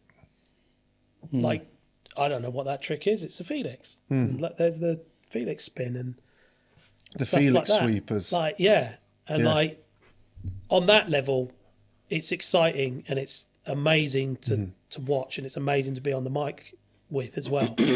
Like, there's really good, amazing, consistent skateboarding at a very high level. Then there's people that you know who are having like an amazing day, and that's really good to be lucky to MC that. Then there's someone like Felix, or there's someone who's learned to drop in for the first time. And I mean, that's the universal bond we've all got. First ollie, first drop in or something like that. And you know what you have to go through to drop in. And if I'm doing like MC in a little local jam or something like that, which I still like to do because that's where I've come from, getting hyped about someone dropping in is real. That hype is real. Like, because it's, you know what it's taken. It's a special moment that someone will never forget. And hopefully by whatever I'm saying on the mic is going to make it even, less forgettable. I spoke to Dick Fingers yesterday. Oh, really? I said you were coming on, and I asked him if he had any questions, and he said... I know what he said. Ask him if he's got any good NAS stories. Oh, okay, that's all right. That's quite tight. What did you expect What him did to you say? think him? I'm not going to say it because then you'll ask me about There it. was another thing, but I didn't put that in there. Okay. Something about somebody shitting on the street course. Oh, Stu Graham. That was at NAS. That was great. But, like, everyone knows that it was him. I don't know what he's talking about. Let's Silly go Dick into... Fingers. Sorry, NAS stories. Got any good ones? Got any good NAS stories? Stories. What's your I think most of the stories I forget because I was drunk. Right. But I remember I woke up one morning and I felt awful, and they had the Goliath ramp Yeah. because they couldn't call it a mega ramp because that's painted or whatever. So they had the Goliath ramp. They weren't allowed to call it a mega. But everyone still was. We all woke up. There's like a load of Welsh. There's Beefy, Dainton. I don't think Pritch was there. A load of other people. All of us lot and other people around. And we woke up. You wake, unzip the thing, and you're just like, oh my God, I feel so bad. And it was the first time I was emceeing the Goliath there. So I don't know if it was my first emceeing job there, actually. Not sure. No, I think I'd done the street course before. But my friend was like, oh, do you want a Barocca? So Beefy, you got to follow him on Instagram. He's amazing. He gave me this Barocca, but he'd made Barocca and gin. Like classic. Hair of the dog. Oh my God, we had the best day after that. It was brilliant. It was like, I'm not advocating drinking on a hangover, but that works. It was brilliant. Barocca and gin. Barocca and gin. But yeah, that was great. Andy Scott did like a backside 360 kickflip melon, I think, over the gap and stuff. Like, it was phenomenal. But yeah, Stu Graham taking a shit on the street course is like a... What built up to him doing that? I can't really remember. I wasn't there that year. There was a load of Americans. I think that was the year that World Cup of Skateboarding brought some people through with Dave Duncan, Sasha Steinhorst running the comp, R.I.P. Sasha. And I think Stu just took a distaste to the Americanism of the competition. They were all scoring really well. Other people who were skating arguably better weren't. And it was all like their panel of judges that came in as well. The best way to resolve this is to take a shit in public. I remember he said, when they call my name, I'm going to take a shit on the course. And we're all like drinking beers, like whatever, yeah. In like a passing comment, like you know, just sat chatting. And they called his name and he skated over to this Euro gap, and they had like a... Sorry, not a Euro gap, it's a Wembley gap. And they had like this thing with some fake plants and some fake grass on. And he literally just pulled down his trousers and took a shit, but it was like a nass shit. So it wasn't like a What's the nice consistency of a nass shit? I'd say it was more like... I'd say, yeah, it's got to be on par with like the innards of a shepherd's pie. Chili con carne, that kind of thing. Yeah. So that paints a picture. Yeah. Loose. And they had to clean it up It's a as loose well. stool. A loose stool. Wet. It's very wet. So, yeah, he did that.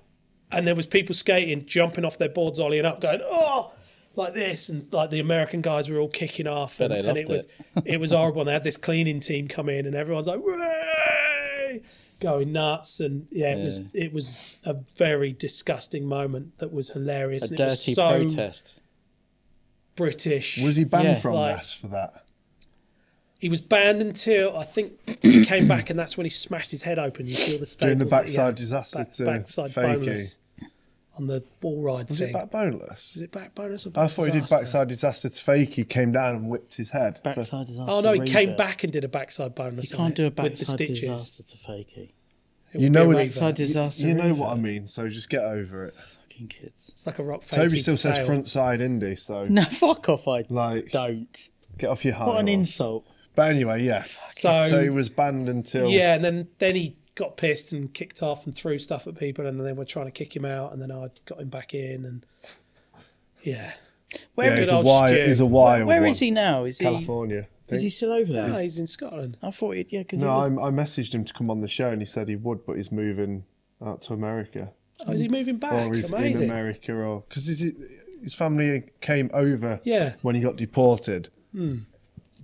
Excuse me. Yeah, I'm sure I messaged him to get in on to come on the show, and he said he would, but he's not going to be in the country. I'd like to get him on. Oh, that would be a great one.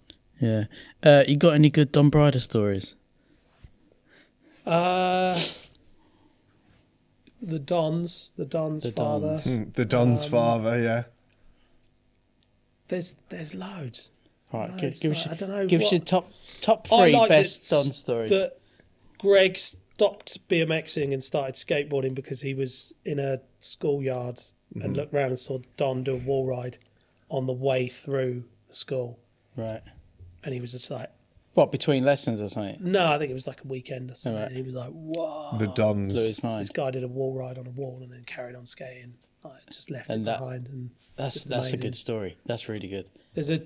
Inspiration. Allegedly, Don did the first frontside Smith grind in the UK on a vert ramp. Right.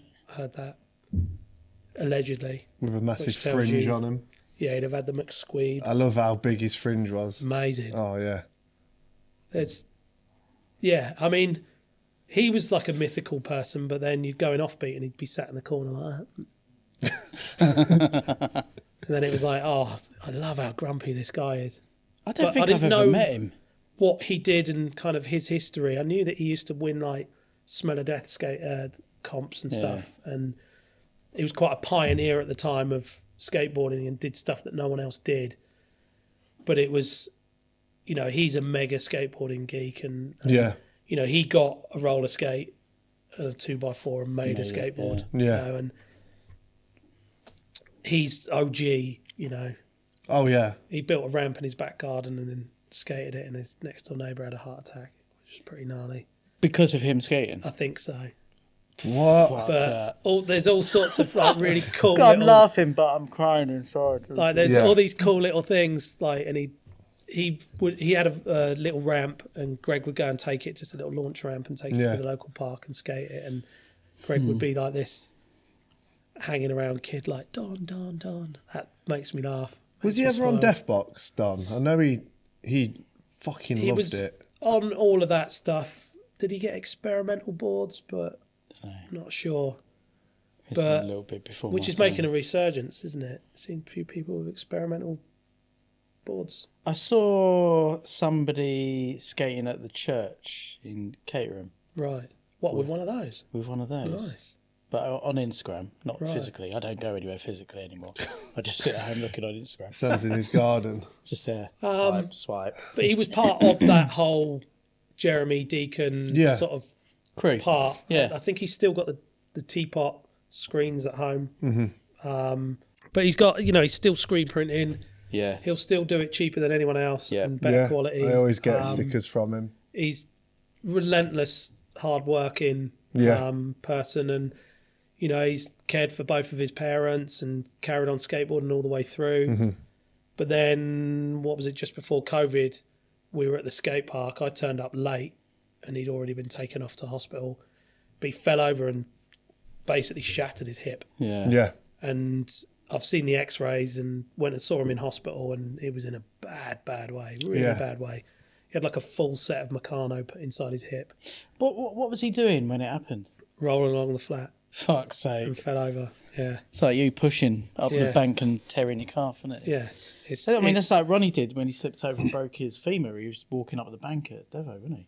Just slipped over and fell. Wasn't it slipped from a wet bank to a dry bit, and then it spiral fractured from it or something? Fucking hell. That's what I'm going to do one day, something stupid. Well, you were walking up Taking the stairs, the bins weren't out. you? You were walking up the stairs and Broke my finger. broke your finger.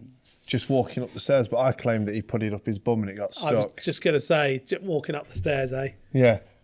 Put it up his bum and jumped on it, and it snapped. Sat on it. Fuck's sake. Who's Milky? Who's Milky? Who's Milky? Has Joe Habgood asked you about Milky? Not Habgood. Someone else has asked you about Who is Milky? But who is the legend of Milky? I've just sold a property that I bought 20 years ago. It was in an all right place, and then within 8 months of buying it, it turned into a really bad area. Milky is a milk-coloured baseball bat, rounder's bat, that my mum gave me when she left, or left behind when she left when I was a kid. And Milky stayed with me forever. And Milky is a deterrent for unlikable people. A gentle persuader. It's, What a nice way to put it. A gentle persuader. Like where I was living for a long time turned into a really, really dangerous, horrible place. How did it turn into that so quickly? They knocked out or built on this huge park that was behind this Victorian terrace, and knocked out a load of houses and built a huge estate and filled it full of all the worst people from around the world. And unfortunately, I lived in this place, didn't make any money, struggling to stay there. Then when I came to try and sell it, the lease years had run out too low, so I couldn't sell it. So then I had to save up all my money to be able to get a new lease. Mm-hmm. And I've only just sold it about 3 weeks ago. So which is a massive relief. But Milky is a bat about that big that looked after the property and would sit by the door and let people know that he was there. Did you have to use it? No, I would threaten people with it. Yeah. I nearly hit someone with it before. Was it people trying to break into your house? Or? Yeah, breaking in, screaming and shouting at 5 a.m. on a Sunday when you got to drive for 5 hours the next morning at 6, you know, and stuff like that. People injecting, like people would kick our door in and then take drugs and shit and piss all over the hallway and stuff like that. And problem is the maintenance, when someone did that, the bills would come to the people who owned the flats, and there was only 4 flats and a shop out the front. So if someone did something and damaged something, we would directly have to pay for it. It wasn't like hundreds of flats paying a fiver for it to be fixed. It would be like, here's your £250 bill. And I'm like, I made £170 this month. So it got to a point where I was in a bad place, and there was this huge Polish guy that had moved in, and he was notorious. He would just come and empty the bins into the road, throw the bins around, and he was a horrible, horrible person. And I put up with it for ages. And then one day I ran out in my boxer shorts and a vest with Milky, and he just went, and I swung it, and it was, I just watched it go by the back of his head about that far away, and I went, oh my God, I've made a massive mistake. And then, but luckily I never hit anyone with it, because that would have been prison. Yeah. But it used to be, I'd hold it and be like, you guys need to move on, because it would be 20 people stood going mental, and it would be 2-litre bottles of labelless vodka and bags of cocaine just on the wall outside the front of my flat from 8 o'clock till 8, 8 at night till 8 in the morning. And then the others would come off shift. They'd go and sleep in their beds whilst they went to work. They'd come back from work and then they'd party. So it was like this constant cycle. Yeah, fuck that. And you couldn't get anything done, couldn't sleep. So it would be like, guys, I've asked you like 6 or 7 times. The police weren't doing anything about it. They didn't even come into the area. So you had to sort it out yourself. Yeah. So, but luckily I didn't ever need to use it. But Milky's, my little mate. Who asked you about that? Dane. Dainton. Oh, Dane, yeah. He loves Milky. Which brings me on to just a quick one. What exactly was the Punch and Eagle in Flight tour? So I can remember watching that as it came out through Daint's YouTube. You, Jake Collins, me, Dainton, Jake, Jerome. Was it for anyone or for anything, or was it just like Dainton's like, I've got this idea? So myself, Mark Munson, Carl Wilson, Potter, Jerome. Well, I remember one year I was at Urban Games, and Munson, I'd never met him before, and it was when I did the wall ride on the Sprite thing, and he shouted at me, and I didn't do it. I was doing it onto the bank, and I never knew this guy, just this Essex bear shouting at me.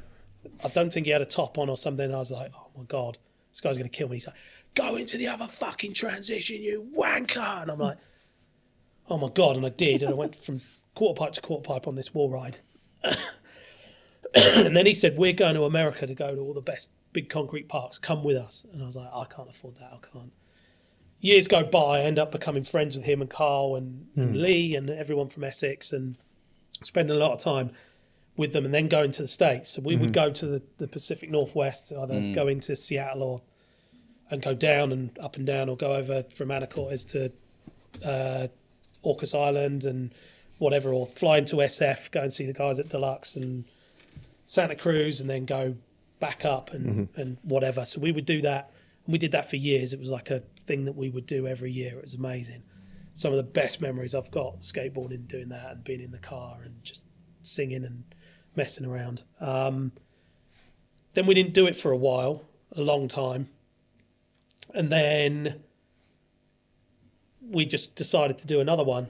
Yeah. And Greg came on one, and I filmed a few things and gave it to Evans, and then they made like a Vans edit out of it. And then Dainton said he was up for coming, and he was like, we're going to make a video out of it. And it was just, it just fell into place. It was such a good video series.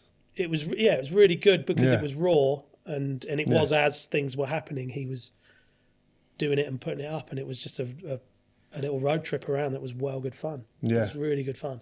I just remember the intro was like, Punch and Eagle in Flight tour. So that's Alex, who does Boyo. Alex is like a comedy genius. He did the voiceovers for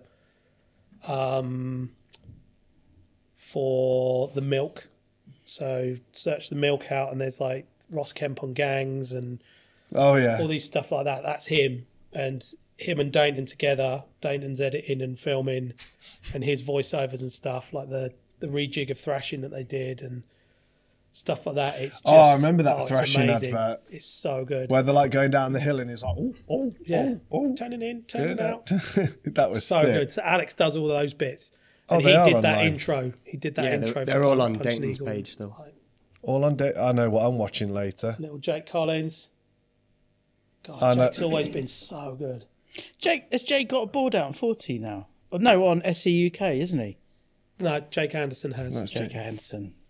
Cornish legend, right, Jake. Yeah. He's very good at skateboarding on a van. Yeah. Yeah.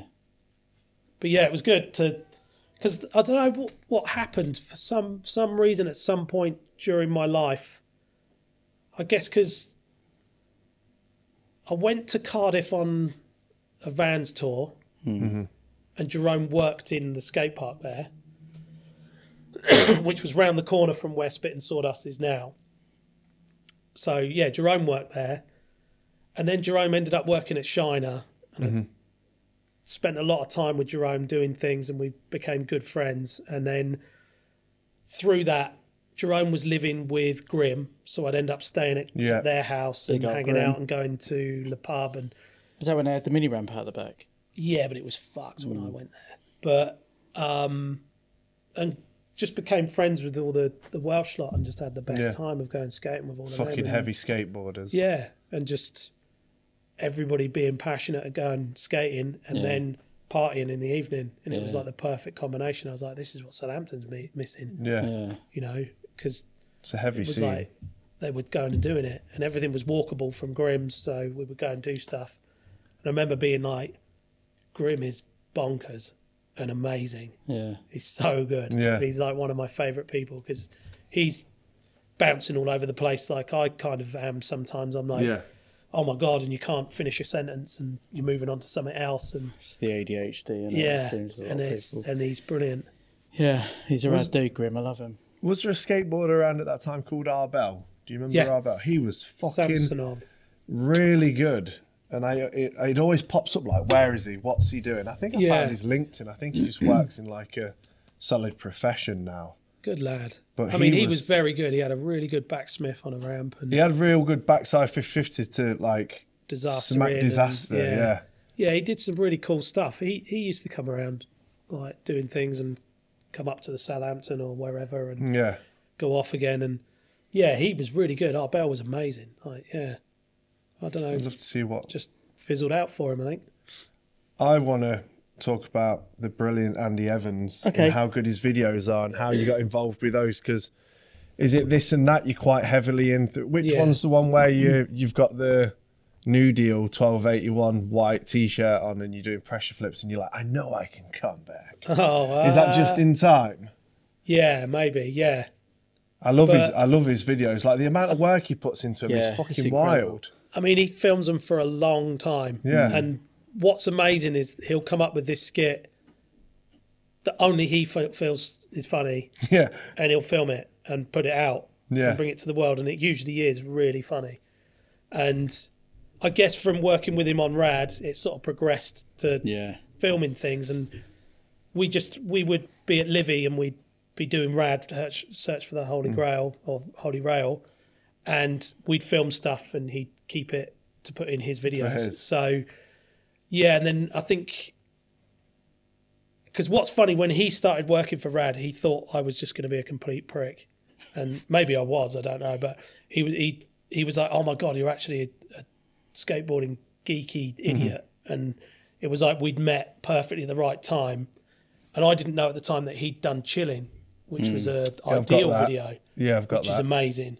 With like Biffa and like all of those people. So Bob I got watched a part that, in that as well. Religiously. And I was like, then when I found out, I was like, oh my God, you're the dude that made that. And it was like this weird meeting. Like a crossover it was great. Yeah. Is he from Birmingham then? What was the Ideal? He's lived all round. I think he lived down by Brighton for a bit, was up in Birmingham, was it Walsall maybe or whatever, I don't know. And then now he's down back in Brighton.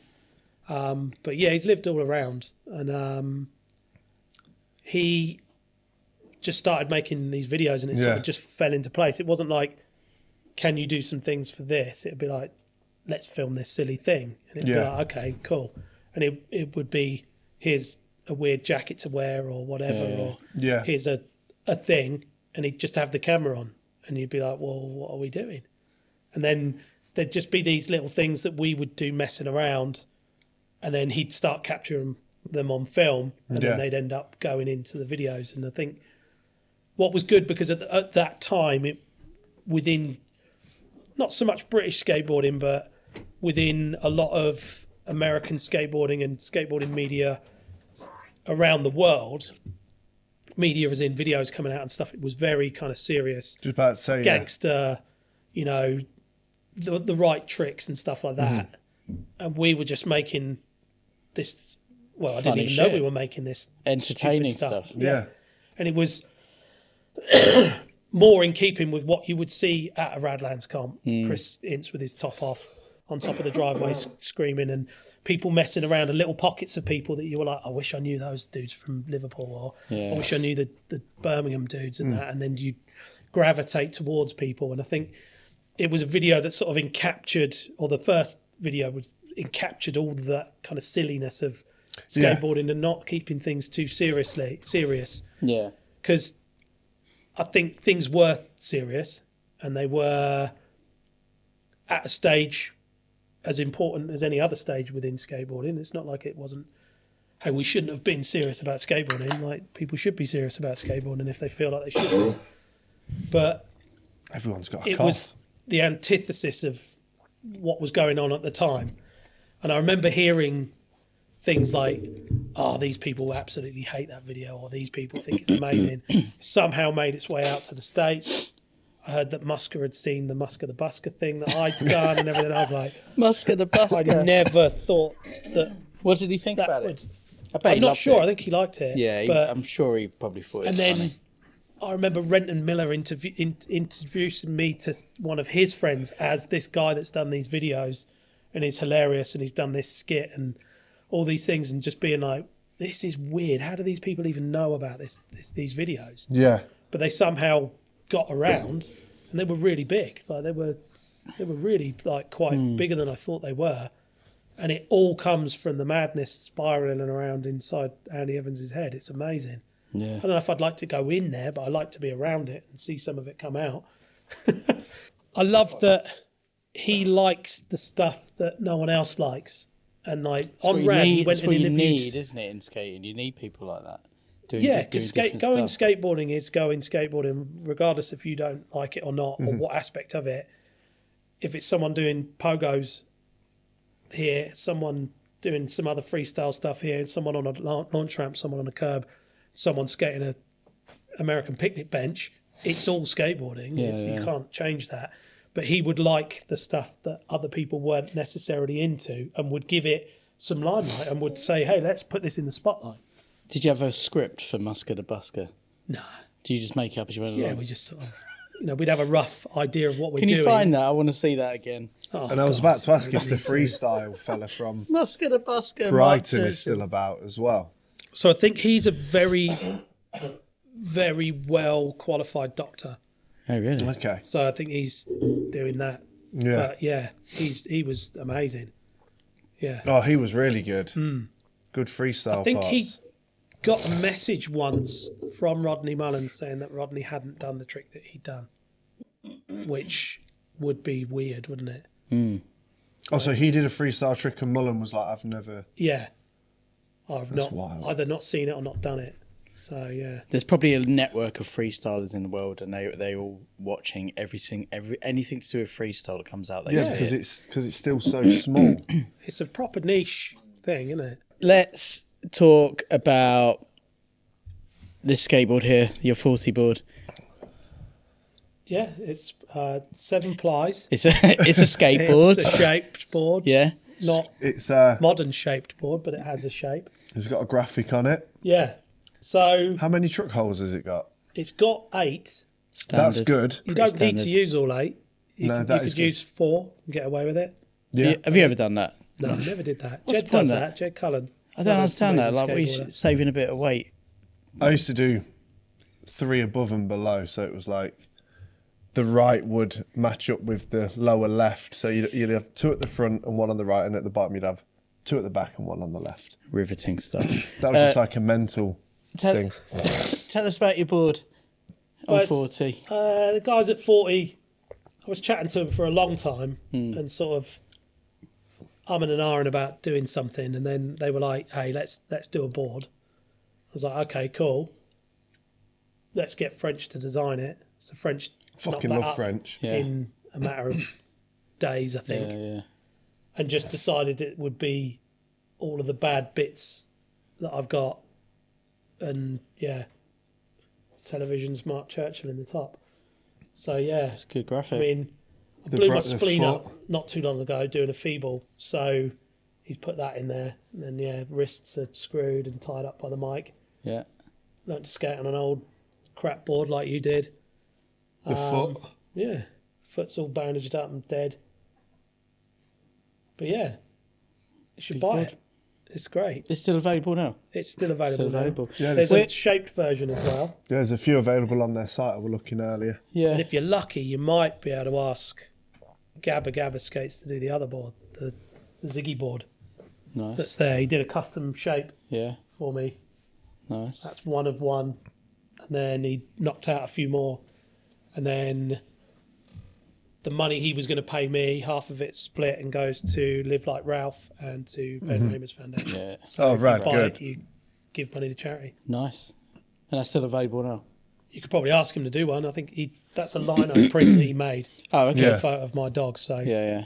I'm sure he's got it. And if you wanted a custom skateboard, that'd be a great one to do. Yeah, cool. Just going back to 40, we've got the 40 Jam in July, I think. Do you know when? I can't remember. Be a date to know, wouldn't it? Well, Marty keeps saying he's going to call me, but he hasn't yet. But we had a date. Hang on. Let me just get it. See if you can find the dates. I'm not going to be here anyway. Because we were like, let's just do a 40 event. We haven't decided. 27th of July. 27th of July, 40 event at Roller Snakes. That's a shame. I'll get a check. Well, it's not a shame. It's good that it's happening. It's a shame that I can't be there. I don't know exactly. It'll be fun, whatever we decide to do. Maybe do it in August. No, we're doing it. We can't do fucking August, you pleb. You're not here, are you? You are. I'm doing a pretty big gig. It's the Olympics bigger than the for 40 BBC. Jam. Bigger than the 40 Jam at Roller Snakes. Why can't we do it in August? Because we've got a bank holiday jam. Let go of my neck. Yeah, but you That's quite forceful. Why can't we do it in... These 4 neck. weeks in August, bank holiday jam's only... July 27th, so you're not here. We'll do it mid-August. We're doing BBC. I'll be in Paris doing the Olympics, so don't bother with that. You might have heard of do it. This instead. What's it called? The Olympics. Olympics. You might have heard of it. Skateboarding in the Olympics. Maybe, I don't know. Who would have thought about it? Wait, hold on a minute. We need to talk about who's sponsoring this episode of The Brain Drain Show, the podcast that you're enjoying listening to right now. Consume. Today's sponsor is Consume Clothing. Toby, take it away. You must consume. Consume Clothing is from the mind of Def Skateboards boss man Nick Zorlak. Consume. Nick has been involved in the skateboarding industry for decades, and Consume Clothing is his new project. Consume. Nick's going to be working with some of his favourite photographers and artists, the first 2 being the very own Toby Batchelor. Consume. And the second one being Chris Bork. You must consume immediately, if not sooner. Consume Clothing is made from a high-quality organic cotton which has been ethically and responsibly sourced. Consume. In the first drop, you can expect hoodies, crew necks, long sleeves, t-shirts, stickers, and there's lots more to come. Consume. And make sure you head over to consume.official on Instagram for more information. Links are in the description. Now, Toby, You must consume. we're going back to the show. We should talk about death.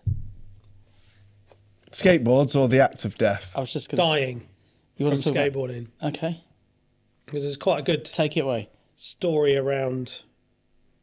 So I was filming a section and A part.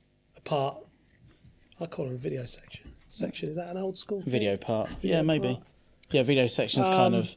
For Welcome to Skate Pharmacy. Mm? So started skating for Skate Pharmacy when that opened with Nick from Margate. Big I forced myself on the Skate Pharmacy team many years ago. Nick will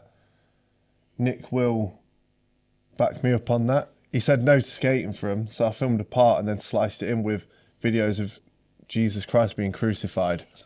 And then he just replied to me. He just messaged me and just put, "What the fuck is wrong with you? You're officially unwelcome to the team." And then I think he sent me some T-shirts. Amazing. That's well good. Is that video available online? Might be on my Facebook. See if I can find it. It might have it on a hard drive somewhere and just be like, "What the fuck is this?" Get that pinned on Instagram. I have to Everyone can go and re-upload find it. it. So you were filming a part. Welcome Film to apart skate. for that. Coming towards the end of filming that, and I went to Prevail Skate House in Poole to film a few bits with one of the local guys. Got there, dropped in on the bowl. I'd said hello to a few people, dropped in on the bowl. And I went to do the original grapefruit grind, which was a feeble in forwards. That's called a different thing now for some reason.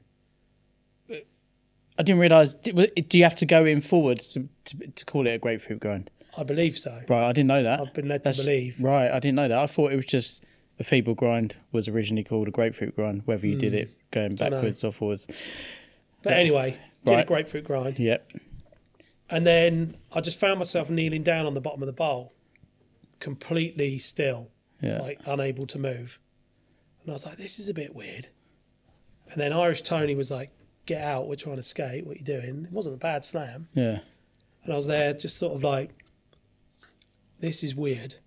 And then he came down into the bowl and he's like, "What are you doing?" And I was like, "I can't really move." He said, "What are you on about?" It helps me up, takes me to the end of the bowl, and I get out the shallow end and I'm laying on the platform. And like a little crowd starts gathering round and I'm like, what's going on? And I'm thinking, so I'm going to do this trick and thinking about what I was going to do for the video section. Is like coming to the end of it, I wanted to do a few things there. And I'm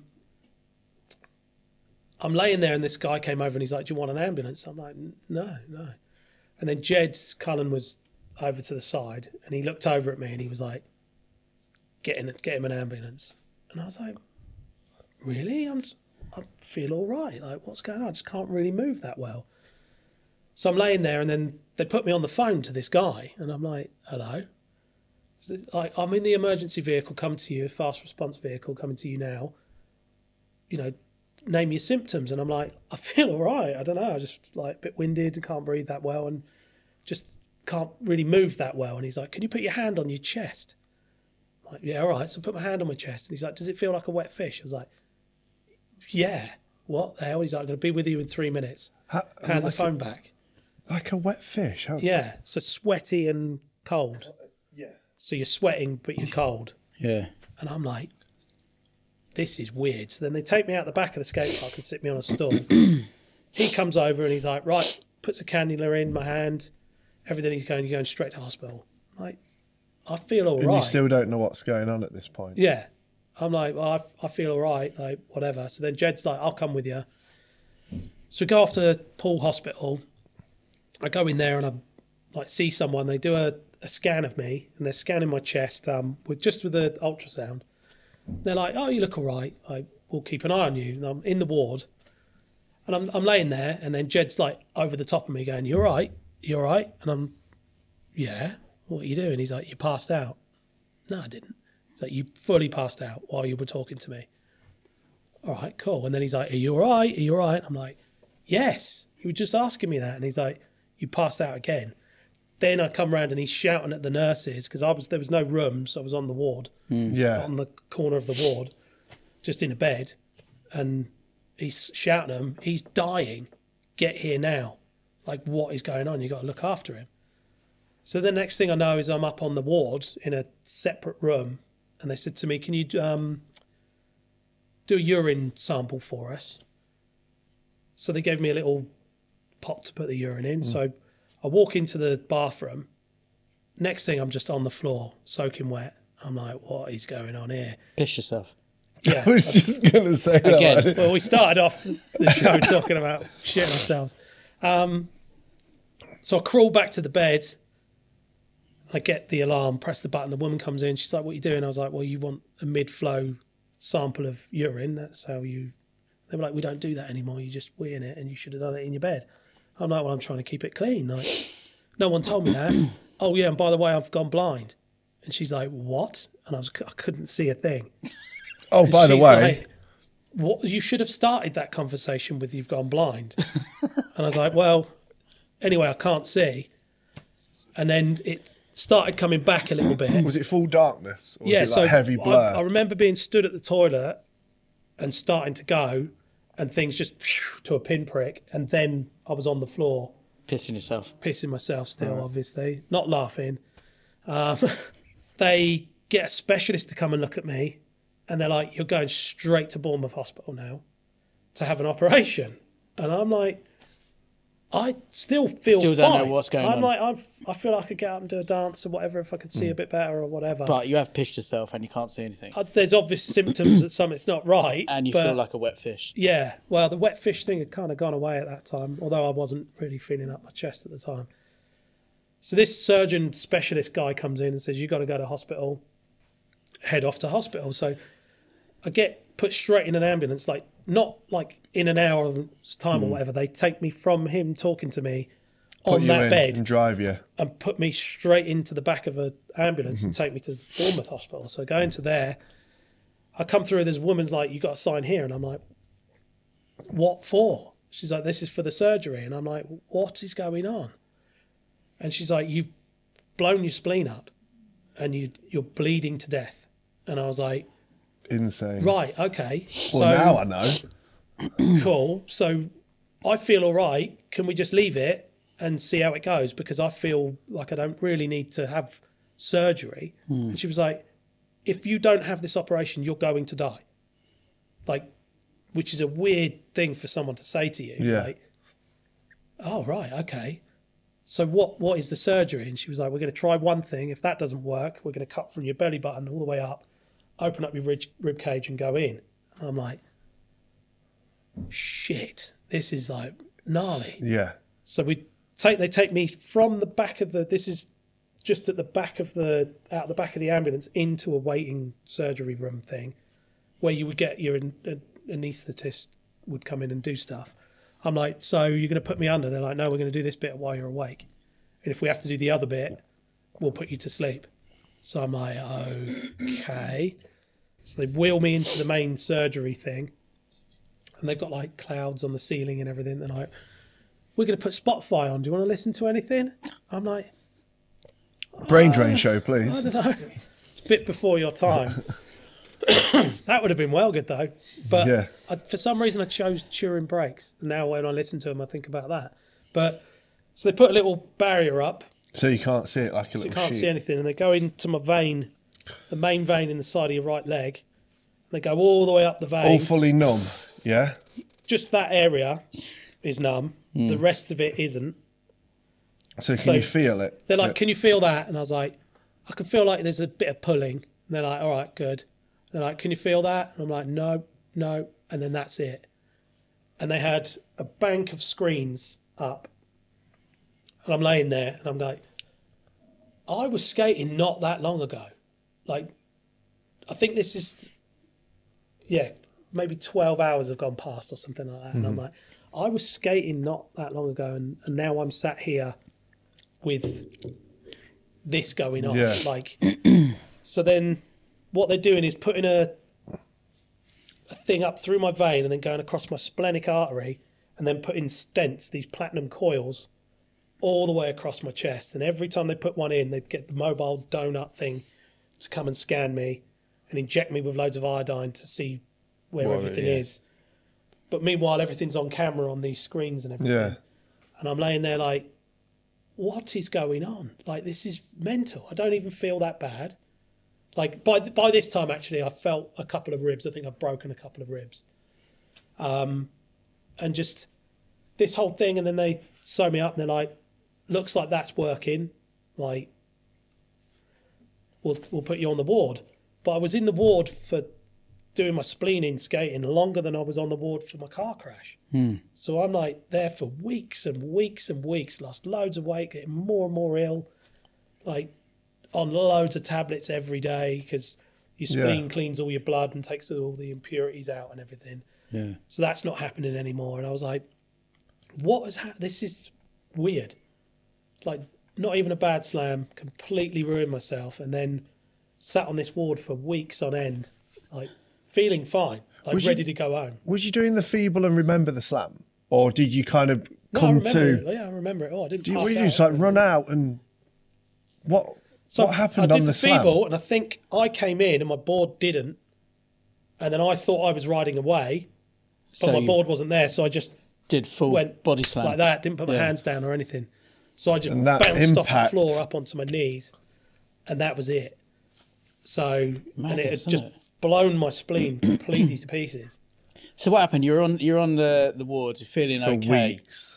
Yeah, and I'm just like, I want to go home. People are coming and seeing me and all this stuff, and I'm like, do you reckon I can go home? Like, I feel fine.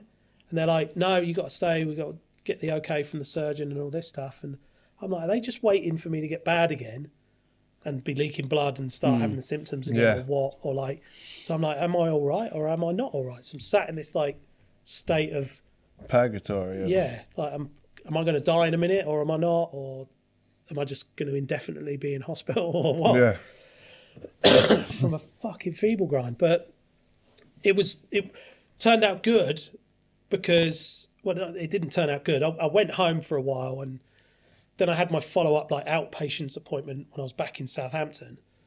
So I go to that and this time I'm taking loads of penicillin, other tablets every day to keep myself healthy. Yeah. Their request, like, you got to take all of this stuff. So I had my little Monday, Tuesday, Wednesday, Thursday, Friday, Saturday, Sunday box thing with all my tablets in. I'd like aged 60 years at that point to being like old. And I'm like, what? This is ridiculous. So I go to the appointment. They said, right, somehow you haven't got a spleen, but somehow your blood's getting cleaned. Your blood's come back fine. Stop taking the tablets and everything. I'm like, amazing. And I was like, well, what's going on? They're like, I think blood is coming from your pancreas and your stomach, and somehow your body's worked out a way to clean the blood through what's left of your spleen or whatever's there, but we can't even find it. So fucking hell. Whatever. And I'm like, brilliant. And there was 2 student nurses that were there because Southampton's a student hospital, university hospital. And the girl said, right, we've looked through all of this, like doing all our stuff, and look at all these injuries from you skateboarding. You're going to give up skateboarding now. And this, just straight off the top of my head, I was like, why?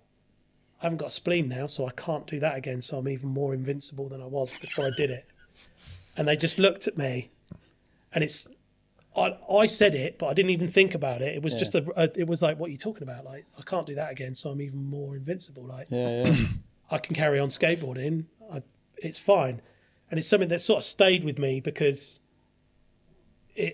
that's the skateboarding kind of thing. You'll overcome it. Like, you'll work a way around it and put a spin on it that it's all good. Yeah. And I think that's like kind of for me, it echoes like skateboarders' mentality of you're down but you're not out. Just get on with it, isn't it? Yeah. Okay, cool. I'll work around it. Like, okay. What was their reaction when you said that? It's just like, what? Because like, they can't, they're like skateboarders that don't understand. No, they don't get it at all. It's completely alien to them. And they just were like, but you keep hurting yourself skateboarding. Like, and I'm like, yeah, but it's how do you explain something that has tormented you and made you a decrepit mess? Yeah. How do you explain how amazing that is? Because they can't see it. They just see that bit of it. Yeah. They don't see you in moments of joy from landing a trick that you've been trying for 12 years or dreamt of doing. If you had all those injuries on a piece of paper and you didn't do any sport, they'd think you were self-inflicting injuries, and you'd think you were a stunt man or like some sort of... You'd be locked up in experimental, like... artist. Yeah. I'm a pain artist. Or like something like someone locked you in a cage and just beat you to work out what things work. Sounds like the sort of thing you'd like. Yeah, probably. Does it give you any grief now? Like not having a spleen? No. You've still got some of it, haven't you? I don't know. They can't find it. There must be something in there, and it must be the one bit that does the filtering of the blood, but my bloods are fine, so and I'm healthy. So. Do you have to have checkups for that? No. Fucking They completely discharged me. They were like, your bloods are normal, so leave it at that. That's a really lucky. That's a really rad story to end on. I did have another question, but we should probably leave it on that one, eh? Have you ever seen a ghost? Have I ever seen a ghost? Yeah, properly. So I've just moved to a cottage that was Nice. built in 1650. Good year. So it's a fantastic year. It's built out of an old boat. Did you get a survey It's- done on that? That sounds a bit sketchy, doesn't it? It's rented. Oh, okay. So moved there and I keep seeing a little dog. Now Yeah. I own a little dog, little Right. Ziggy. He's a Chihuahua Jack Russell cross, so he's tiny. I keep saying, "What are you doing, Zig?" And there's no dog there, but I keep seeing a dog come in. That's about as close to a ghost. Did you see him during the day? Yeah, day, night, Okay, whenever. that's like- good. There seems like they're listening. Toby's been getting I'll just- really pissed off I'll that just- ghosts only come out at night. I just think, what's the point? If you're going to be a ghost, get at Do it all the time. Yeah. I'd be like in that bush. Yeah, I'd be fucking... Yeah. If I was a ghost, I would be at it non-stop fucking with people. Imagine how much fun you could have. I would just like love it. just move that a little bit. People are Yeah. like, what? But I wouldn't. I'd be like... Well, I was going to say, you piss in someone's drink and that. It's not going to be pissing. Anyway, should we wrap that Let's up? wrap it up on that Thanks one. for coming, So- dude. Good to Thanks see for having you. me. Since you are the most media TV man here, you can sign us off. Say, I'm Marc Churchill. You've been watching The Brain Drain Show. I'm Marc Churchill, and you've been watching The Brain Drain Show. First try. Look at that first try. Right, let's go dude. find you a new Cheers. spleen.